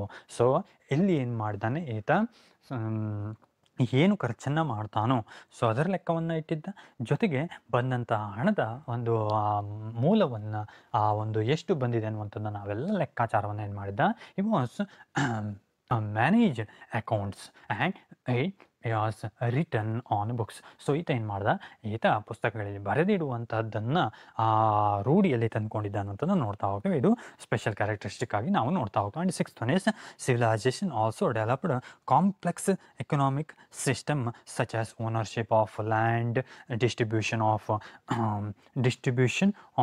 production, personal possession and monetary system. So ಇಲ್ಲಿ ನಾವು ಪ್ರಮುಖವಾದಂಥ ಮತ್ತೊಂದು ಅಂಶವನ್ನು ನೋಡ್ತಾ ಹೋದರೆ, ಈ ಒಂದು ನಾಗರಿಕತೆ ಅನ್ನುವಂಥದ್ದೇನಿದೆ ಇದು ಭೂಮಾಲೀಕತ್ವ, ಜೊತೆಗೆ ಉತ್ಪಾದನೆ ಹಂಚಿಕೆ, ವೈಯಕ್ತಿಕ ಆಸ್ತಿ, ತೆರಿಗೆ, ವಸ್ತು ವಿನಿಮಯ ಪದ್ಧತಿ, ಹಣ ವ್ಯಾಪಾರ, ಈ ರೀತಿಯ ಸಂಕೀರ್ಣ ವ್ಯವಸ್ಥೆ ಅಭಿವೃದ್ಧಿಪಡಿಸಿತು. ನಾಗರಿಕತೆಯು ಭೂಮಾಲೀಕತ್ವ, ಉತ್ಪಾದನೆ ಹಂಚಿಕೆ, ವೈಯಕ್ತಿಕ ಆಸ್ತಿ, ತೆರಿಗೆ, ವಸ್ತು ವಿನಿಮಯ ಪದ್ಧತಿ, ಹಣ ವ್ಯಾಪಾರ, ಈ ಸಂಕೀರ್ಣ ವ್ಯವಸ್ಥೆ ಅಭಿವೃದ್ಧಿಪಡಿಸಿತು. ಸೊ ಏನು ಮಾಡ್ತಪ್ಪ, ನಿಧಾನವಾಗಿ ಒಂದೊಂದೇ ಆ್ಯಡ್ ಆಗ್ತಾ ಹೋಯಿತು. So civilisation added these things like so ownership of land, ಭೂಮಾಲೀಕತ್ವ ಅಂದರೆ ಒಂದೊಂದು ಭೂಮಿ ಅನ್ನುವಂಥದ್ದು ಒಂದಿಷ್ಟು ಜನರಿಗೆ ಇದು ರಿಸರ್ವ್ ಆಗಿ ಇಡುವಂಥದ್ದು. So in this situation we also had some land. ನಮಗೂ ಸಹ ಗೊತ್ತಿದೆ, ನಾವು ಸಹ ಏನು ಮಾಡಿದ್ದೇವೆ, ಒಂದಿಷ್ಟು ಭೂಮಿಯನ್ನು ಹೊಂದಿದ್ದೇವೆ. We are living in that land and also we are cultivating and we built our own house. So ನಾವು ಏನು ಮಾಡಿದ್ದೇವೆ, ನಾವು ಅಲ್ಲಿ ಅಗ್ರಿಕಲ್ಚರನ್ನು ಮಾಡ್ತೇವೆ, ಕೃಷಿಯನ್ನು ಮಾಡ್ತೇವೆ, ನಾವಲ್ಲಿ ಮನೆಯನ್ನು ಕಟ್ಕೊಂಡು ವಾಸವಿದ್ದೇವೆ. ಸೊ ಇಂತಹ ರೀತಿಯನ್ನು ಅಭಿವೃದ್ಧಿಪಡಿಸಿದಂತಹದ್ದು ಈ ಒಂದು ನಾಗರಿಕತೆ ಅನ್ನುವಂಥದ್ದಾಗಿ ನಾವು ನೋಡ್ತಾ ಹೋಗ್ತೀವಿ. ಈ ರೀತಿಯ ಅಂಶವನ್ನೆಲ್ಲ ಹೊಂದಿದಂತಹದ್ದು. ಆ್ಯಂಡ್ ಡಿಸ್ಟ್ರಿಬ್ಯೂಷನ್ ಆಫ್ ಪ್ರೊಡಕ್ಷನ್, ಇಲ್ಲಿ ಉತ್ಪಾದನೆ ಹಂಚಿಕೆಯನ್ನು ಸಹ ನಾವು ನೋಡ್ಬೋದು. ಬೇರೆ ಬೇರೆ ರೀತಿಯಂಥ ಉತ್ಪಾದನೆ, ಫುಡ್ ಗ್ರೈನ್ಸ್ಗಳಾಗಿರ್ಬೋದು ಅಥವಾ ಫ್ಯಾಕ್ಟ್ರಿ ಮೆಟೀರಿಯಲ್ಸ್ ಆಗಿರ್ಬೋದು. ಸೊ ಈ ರೀತಿಯಾದಂಥ ಒಂದು ಉತ್ಪಾದನೆಯನ್ನು ನಾವು ಇಲ್ಲಿ ನೋಡ್ಬೋದು. ಅದೇ ರೀತಿಯಾಗಿ ಬೇರೆ ಬೇರೆ ರೀತಿಯಾದಂಥ ಹಂಚಿಕೆಯನ್ನು ನಾವು ನೋಡ್ಬೋದು. ಸೊ ಆ್ಯಂಡ್ ಪರ್ಸನಲ್ ಪೊಸೆಷನ್, ವೈಯಕ್ತಿಕ ಆಸ್ತಿನೂ ಸಹ ನಾವು ನೋಡ್ಬೋದು, ತಮ್ಮದೇ ಆದಂತಹ ಬೇರೆ ಬೇರೆ ರೀತಿಯಾದಂಥ ಆಸ್ತಿ.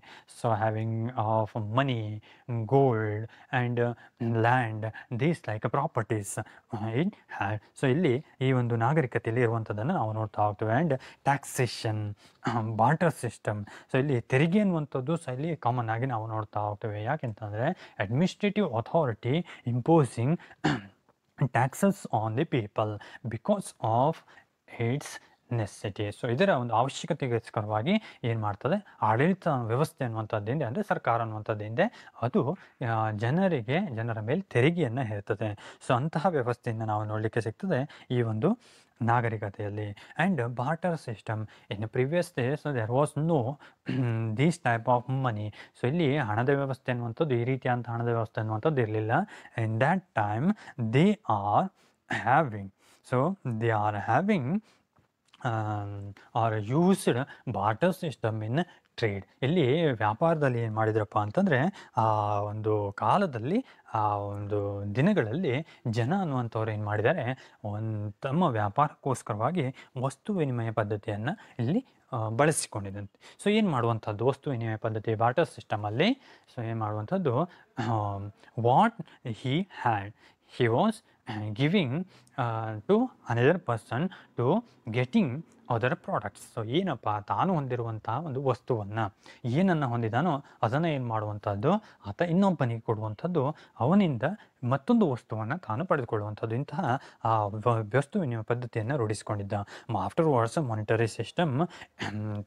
ಸೊ ನಂತರದಲ್ಲಿ ನಾಗರಿಕತೆ ಅನ್ನುವಂಥದ್ದು, ನಂತರದಲ್ಲಿ ಹಣದ ವ್ಯವಸ್ಥೆಯನ್ನು ಇಲ್ಲಿ ವ್ಯಾಪಾರದಲ್ಲಿ ರೂಢಿಸಿಕೊಂಡಿದ್ದನ್ನು ನಾವು ನೋಡ್ತಾ ಹೋಗ್ತೇವೆ. And seventh one, people of one civilisation try to influence the other people politically, culturally and economically.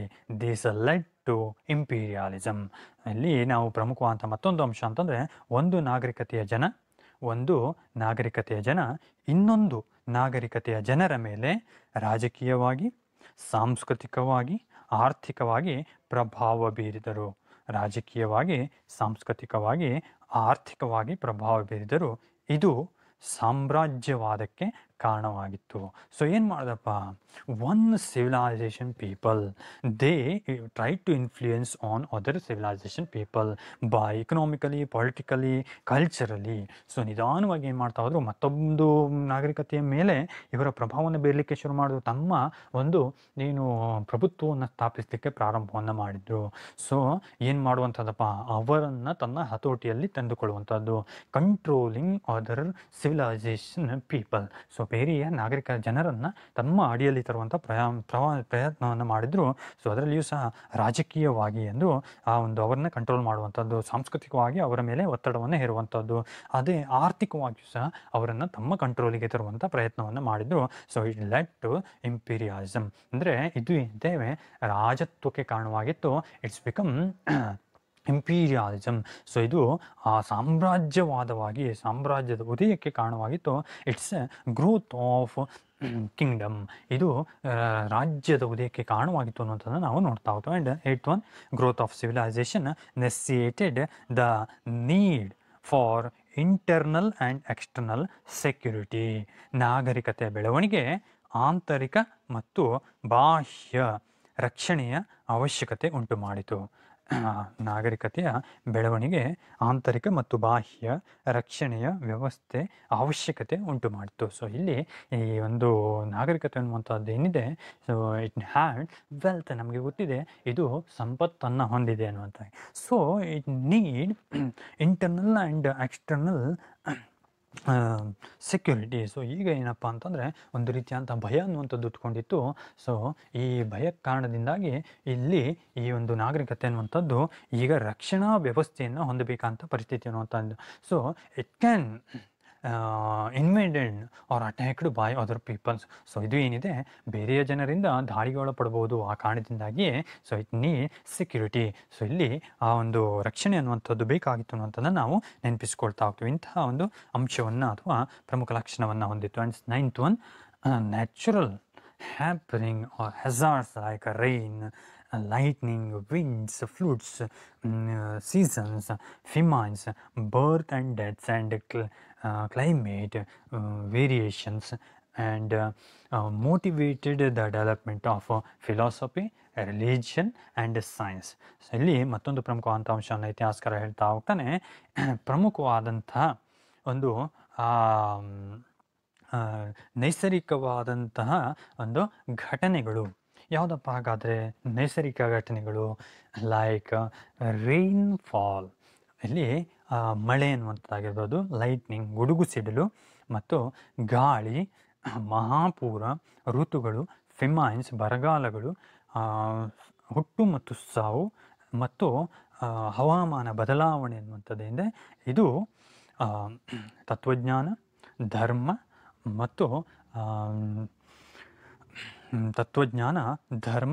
ಮತ್ತು ವಿಜ್ಞಾನದ ಬೆಳವಣಿಗೆಗೆ ಪ್ರಚೋದನೆ ನೀಡಿತು.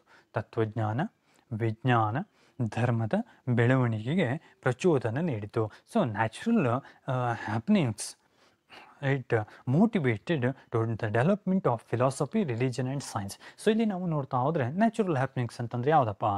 ಒಂದು ಸಾಮಾನ್ಯವಾಗಿ ನಾವು ಅಧ್ಯಯನಕ್ಕೆ ಹೊರಟ್ರೆ ರೈನ್ಫಾಲ್ ಅಂದರೆ ಮಳೆಯ ಬೀಳುವಿಕೆ ಅನ್ನುವಂಥದ್ದಾಗಿರ್ಬೋದು, ಗುಡುಗು ಸಿಡ್ಲು, lightning ಅನ್ನುವಂಥದ್ದಾಗಿರ್ಬೋದು. So it motivate man to thought like this. So ಇದು ಏನಪ್ಪ, ಯಾಕೆ ನಡೀತದೆ ಅನ್ನುವಂಥದ್ದೆಲ್ಲ, ಈ ರೀತಿಯಾದಂಥದ್ದೆಲ್ಲವನ್ನು ಆತ ಯೋಚನೆ ಮಾಡಲಿಕ್ಕೆ ಇವೆಲ್ಲವೂ ಕಾರಣವಾಗಿತ್ತು. ವಿಂಡ್ಸ್, ಫ್ಲೂಡ್ಸ್, ಹೌದು, ಗಾಳಿ ಅನ್ನುವಂಥದ್ದಾಗಿರ್ಬೋದು, ಮಹಾಪುರ ಅನ್ನುವಂಥದ್ದಾಗಿರ್ಬೋದು, ಸೀಸನ್ಸ್ ಋತುಗಳು ಅನ್ನುವಂಥದ್ದಾಗಿರ್ಬೋದು, ಬರಗಾಲಗಳು ಅನ್ನುವಂಥದ್ದಾಗಿರ್ಬೋದು, ಸೊ ಹುಟ್ಟು ಸಾವು ಅನ್ನುವಂಥದ್ದಾಗಿರ್ಬೋದು, ಇವೆಲ್ಲ ಇದ್ದಾವೆ. They are motivated man to think about this. So ಇದರ ಕುರಿತಂತೆ ಒಂದು ತಿಳಿದುಕೊಳ್ಳಲಿಕ್ಕೆ ಅಥವಾ ಅವನು ಯೋಚನೆ ಮಾಡಲಿಕ್ಕೆ ಇದೆಲ್ಲ ಏನು ಮಾಡ್ತು ಉದ್ದೀಪಿಸಿದಂತಹದ್ದು. So it developed the philosophy, ತತ್ವಜ್ಞಾನವನ್ನು ಬೆಳೆಸಿತ್ತು, ಧರ್ಮವನ್ನು ಬೆಳೆಸಿತ್ತು, ಆ್ಯಂಡ್ ಸೈನ್ಸ್, ಆ ಒಂದು ವಿಜ್ಞಾನವನ್ನು ಬೆಳೆಸಲಿಕ್ಕೆ ಕಾರಣವಾಗಿತ್ತು. ಈ ರೀತಿಯಾದಂಥ ಒಂದು ಕ್ಯಾರೆಕ್ಟರಿಸ್ಟಿಕ್ಕನ್ನು ಹೊಂದಿದೆ ಈ ಒಂದು ಕಲ್ಚರ್ ಅನ್ನುವಂಥದ್ದು, ಅದು ಸಾರಿ ಈ ಒಂದು ನಾಗರಿಕತೆ ಅನ್ನುವಂಥದ್ದು. So civilisation having this type of feature. And next one is notice the rise and fall of civilizations owing to the social, religious, political, economic, geophysical and environmental conditions. ಇಲ್ಲಿ ನಾವು ಪ್ರಮುಖವಾಗಿ ಗಮನಿಸುವಂಥದ್ದು ಏನಪ್ಪ ಅಂತಂದರೆ, ನಾಗರಿಕತೆಗಳು ಉನ್ನತಿ ಮತ್ತು ಅವನತಿ ಹೊಂದಿದ್ದನ್ನು ಕಾಣುತ್ತೇವೆ. ಸೊ ಯಾವುದರಪ್ಪ? ಆರ್ಥಿಕವಾಗಿ, ಸಾಮಾಜಿಕವಾಗಿ, ಧಾರ್ಮಿಕವಾಗಿ, ರಾಜಕೀಯವಾಗಿ, ಭೌಗೋಳಿಕವಾಗಿ ಮತ್ತು ಪರಿಸರ ಕಾರಣದಿಂದಾಗಿ ನಾಗರಿಕತೆಗಳು ಉನ್ನತಿ ಮತ್ತು ಅವನತಿ ಹೊಂದಿದ್ದನ್ನು ಕಾಣುತ್ತೇವೆ. ಸೊ ಎಲ್ಲ ರೀತಿಯಾಗಿಯೂ ಸಹ ಅಂದರೆ ನಾವು ನೋಡ್ತಾ ಹೋದರೆ natural things they are influencing on civilisation. ಎಲ್ಲ ಒಂದು ಆ ನಿಸರ್ಗದ ವಸ್ತುಗಳು ಇದ್ದಾವೆ, ನಿಸರ್ಗದ ಆ ಒಂದು ಘಟಿಸುವಿಕೆ ಅನ್ನುವಂಥದ್ದಿಂದ ಅವೆಲ್ಲೂ ಸಹ ನಾಗರಿಕತೆಯ ಅವನತಿಗೆ, ಉನ್ನತಿಗೆ ಕಾರಣವಾಗಿದ್ದನ್ನು ನಾವು ನೋಡ್ತಾ ಹೋಗ್ತೇವೆ. ಸೊ ಅಂದರೆ for example, civilisation started on a river bank by nature. ಅಂತೂ ನಿಸರ್ಗದಿಂದಾಗಿ ಏನಾಗಿದೆ, ಆ ಒಂದು ನಾಗರಿಕತೆ ಅನ್ನುವಂಥದ್ದು ಹುಟ್ಕೊಂಡಿದೆ. And after some times, so ಆ ನಂತರದ ದಿನಗಳಲ್ಲಿ it was also declining by nature. ಅಂತೂ ಕೊನೆಗೆ ನಿಸರ್ಗದಿಂದಾಗಿ ಕೊನೆಗಾಣಿದ್ದನ್ನು ಸಹ ನಾವಿಲ್ಲಿ ಗುರುತಿಸ್ಬೋದು by floods R by natural hazards. So ಇಲ್ಲಿ ನಾವು ಒಂದು ಪ್ರಮುಖವಂಥ ಒಂದು ಅಂಶವನ್ನು ನೋಡ್ತಾ ಹೋದರೆ, ಇಲ್ಲಿ ಈ ಮಹಾಪುರಗಳಿಂದ ಹೋಗಿರ್ಬೋದು ಅಥವಾ ಬೇರೆ ಬೇರೆ ರೀತಿಯಾದಂತಹ ಆ ಒಂದು ಏನು ನಿಸರ್ಗದ ಅವಘಡಗಳಿಂದಾಗಿ ಹೋಗಿರ್ಬೋದು. ಈ ರೀತಿಯಾದಂಥದ್ದಕ್ಕೆಲ್ಲ ನಿಸರ್ಗವೇ ಕಾರಣ, ಅಥವಾ ಈ ರೀತಿಯಾದಂಥ ಏನು ಬೆಳವಣಿಗೆ ಆಗಿರ್ಬೋದು ಅಥವಾ ಒಂದು ಅವನತಿ ಆಗಿರ್ಬೋದು, ಎಲ್ಲವೂ ಸಹ ಇದ್ದಾವೆ. ಅದು ಈ ನಿಸರ್ಗಕ್ಕೆ ಸಂಬಂಧಪಟ್ಟಂಥದ್ದು. ನಾಗರಿಕತೆ ಅನ್ನುವಂಥದ್ದು ಉನ್ನತಿ ಮತ್ತು ಅವನತಿಗೆ ಸಂಬಂಧಿಸಿದಂಥದ್ದನ್ನು ನಾವು ನೋಡ್ತಾ ಹೋಗಿ ಒಂದು ಸಾರಿ ಏನಾಗ್ತದೆ, it was A developing time and afterwards downfall starting. So ಈ ರೀತಿಯಾದಂಥ ಎರಡೂ ಅಂಶಗಳನ್ನು ನಾವು ಐಡೆಂಟಿಫೈ ಮಾಡ್ಬೋದು ಈ ಒಂದು ನಾಗರಿಕತೆಯಲ್ಲಿ.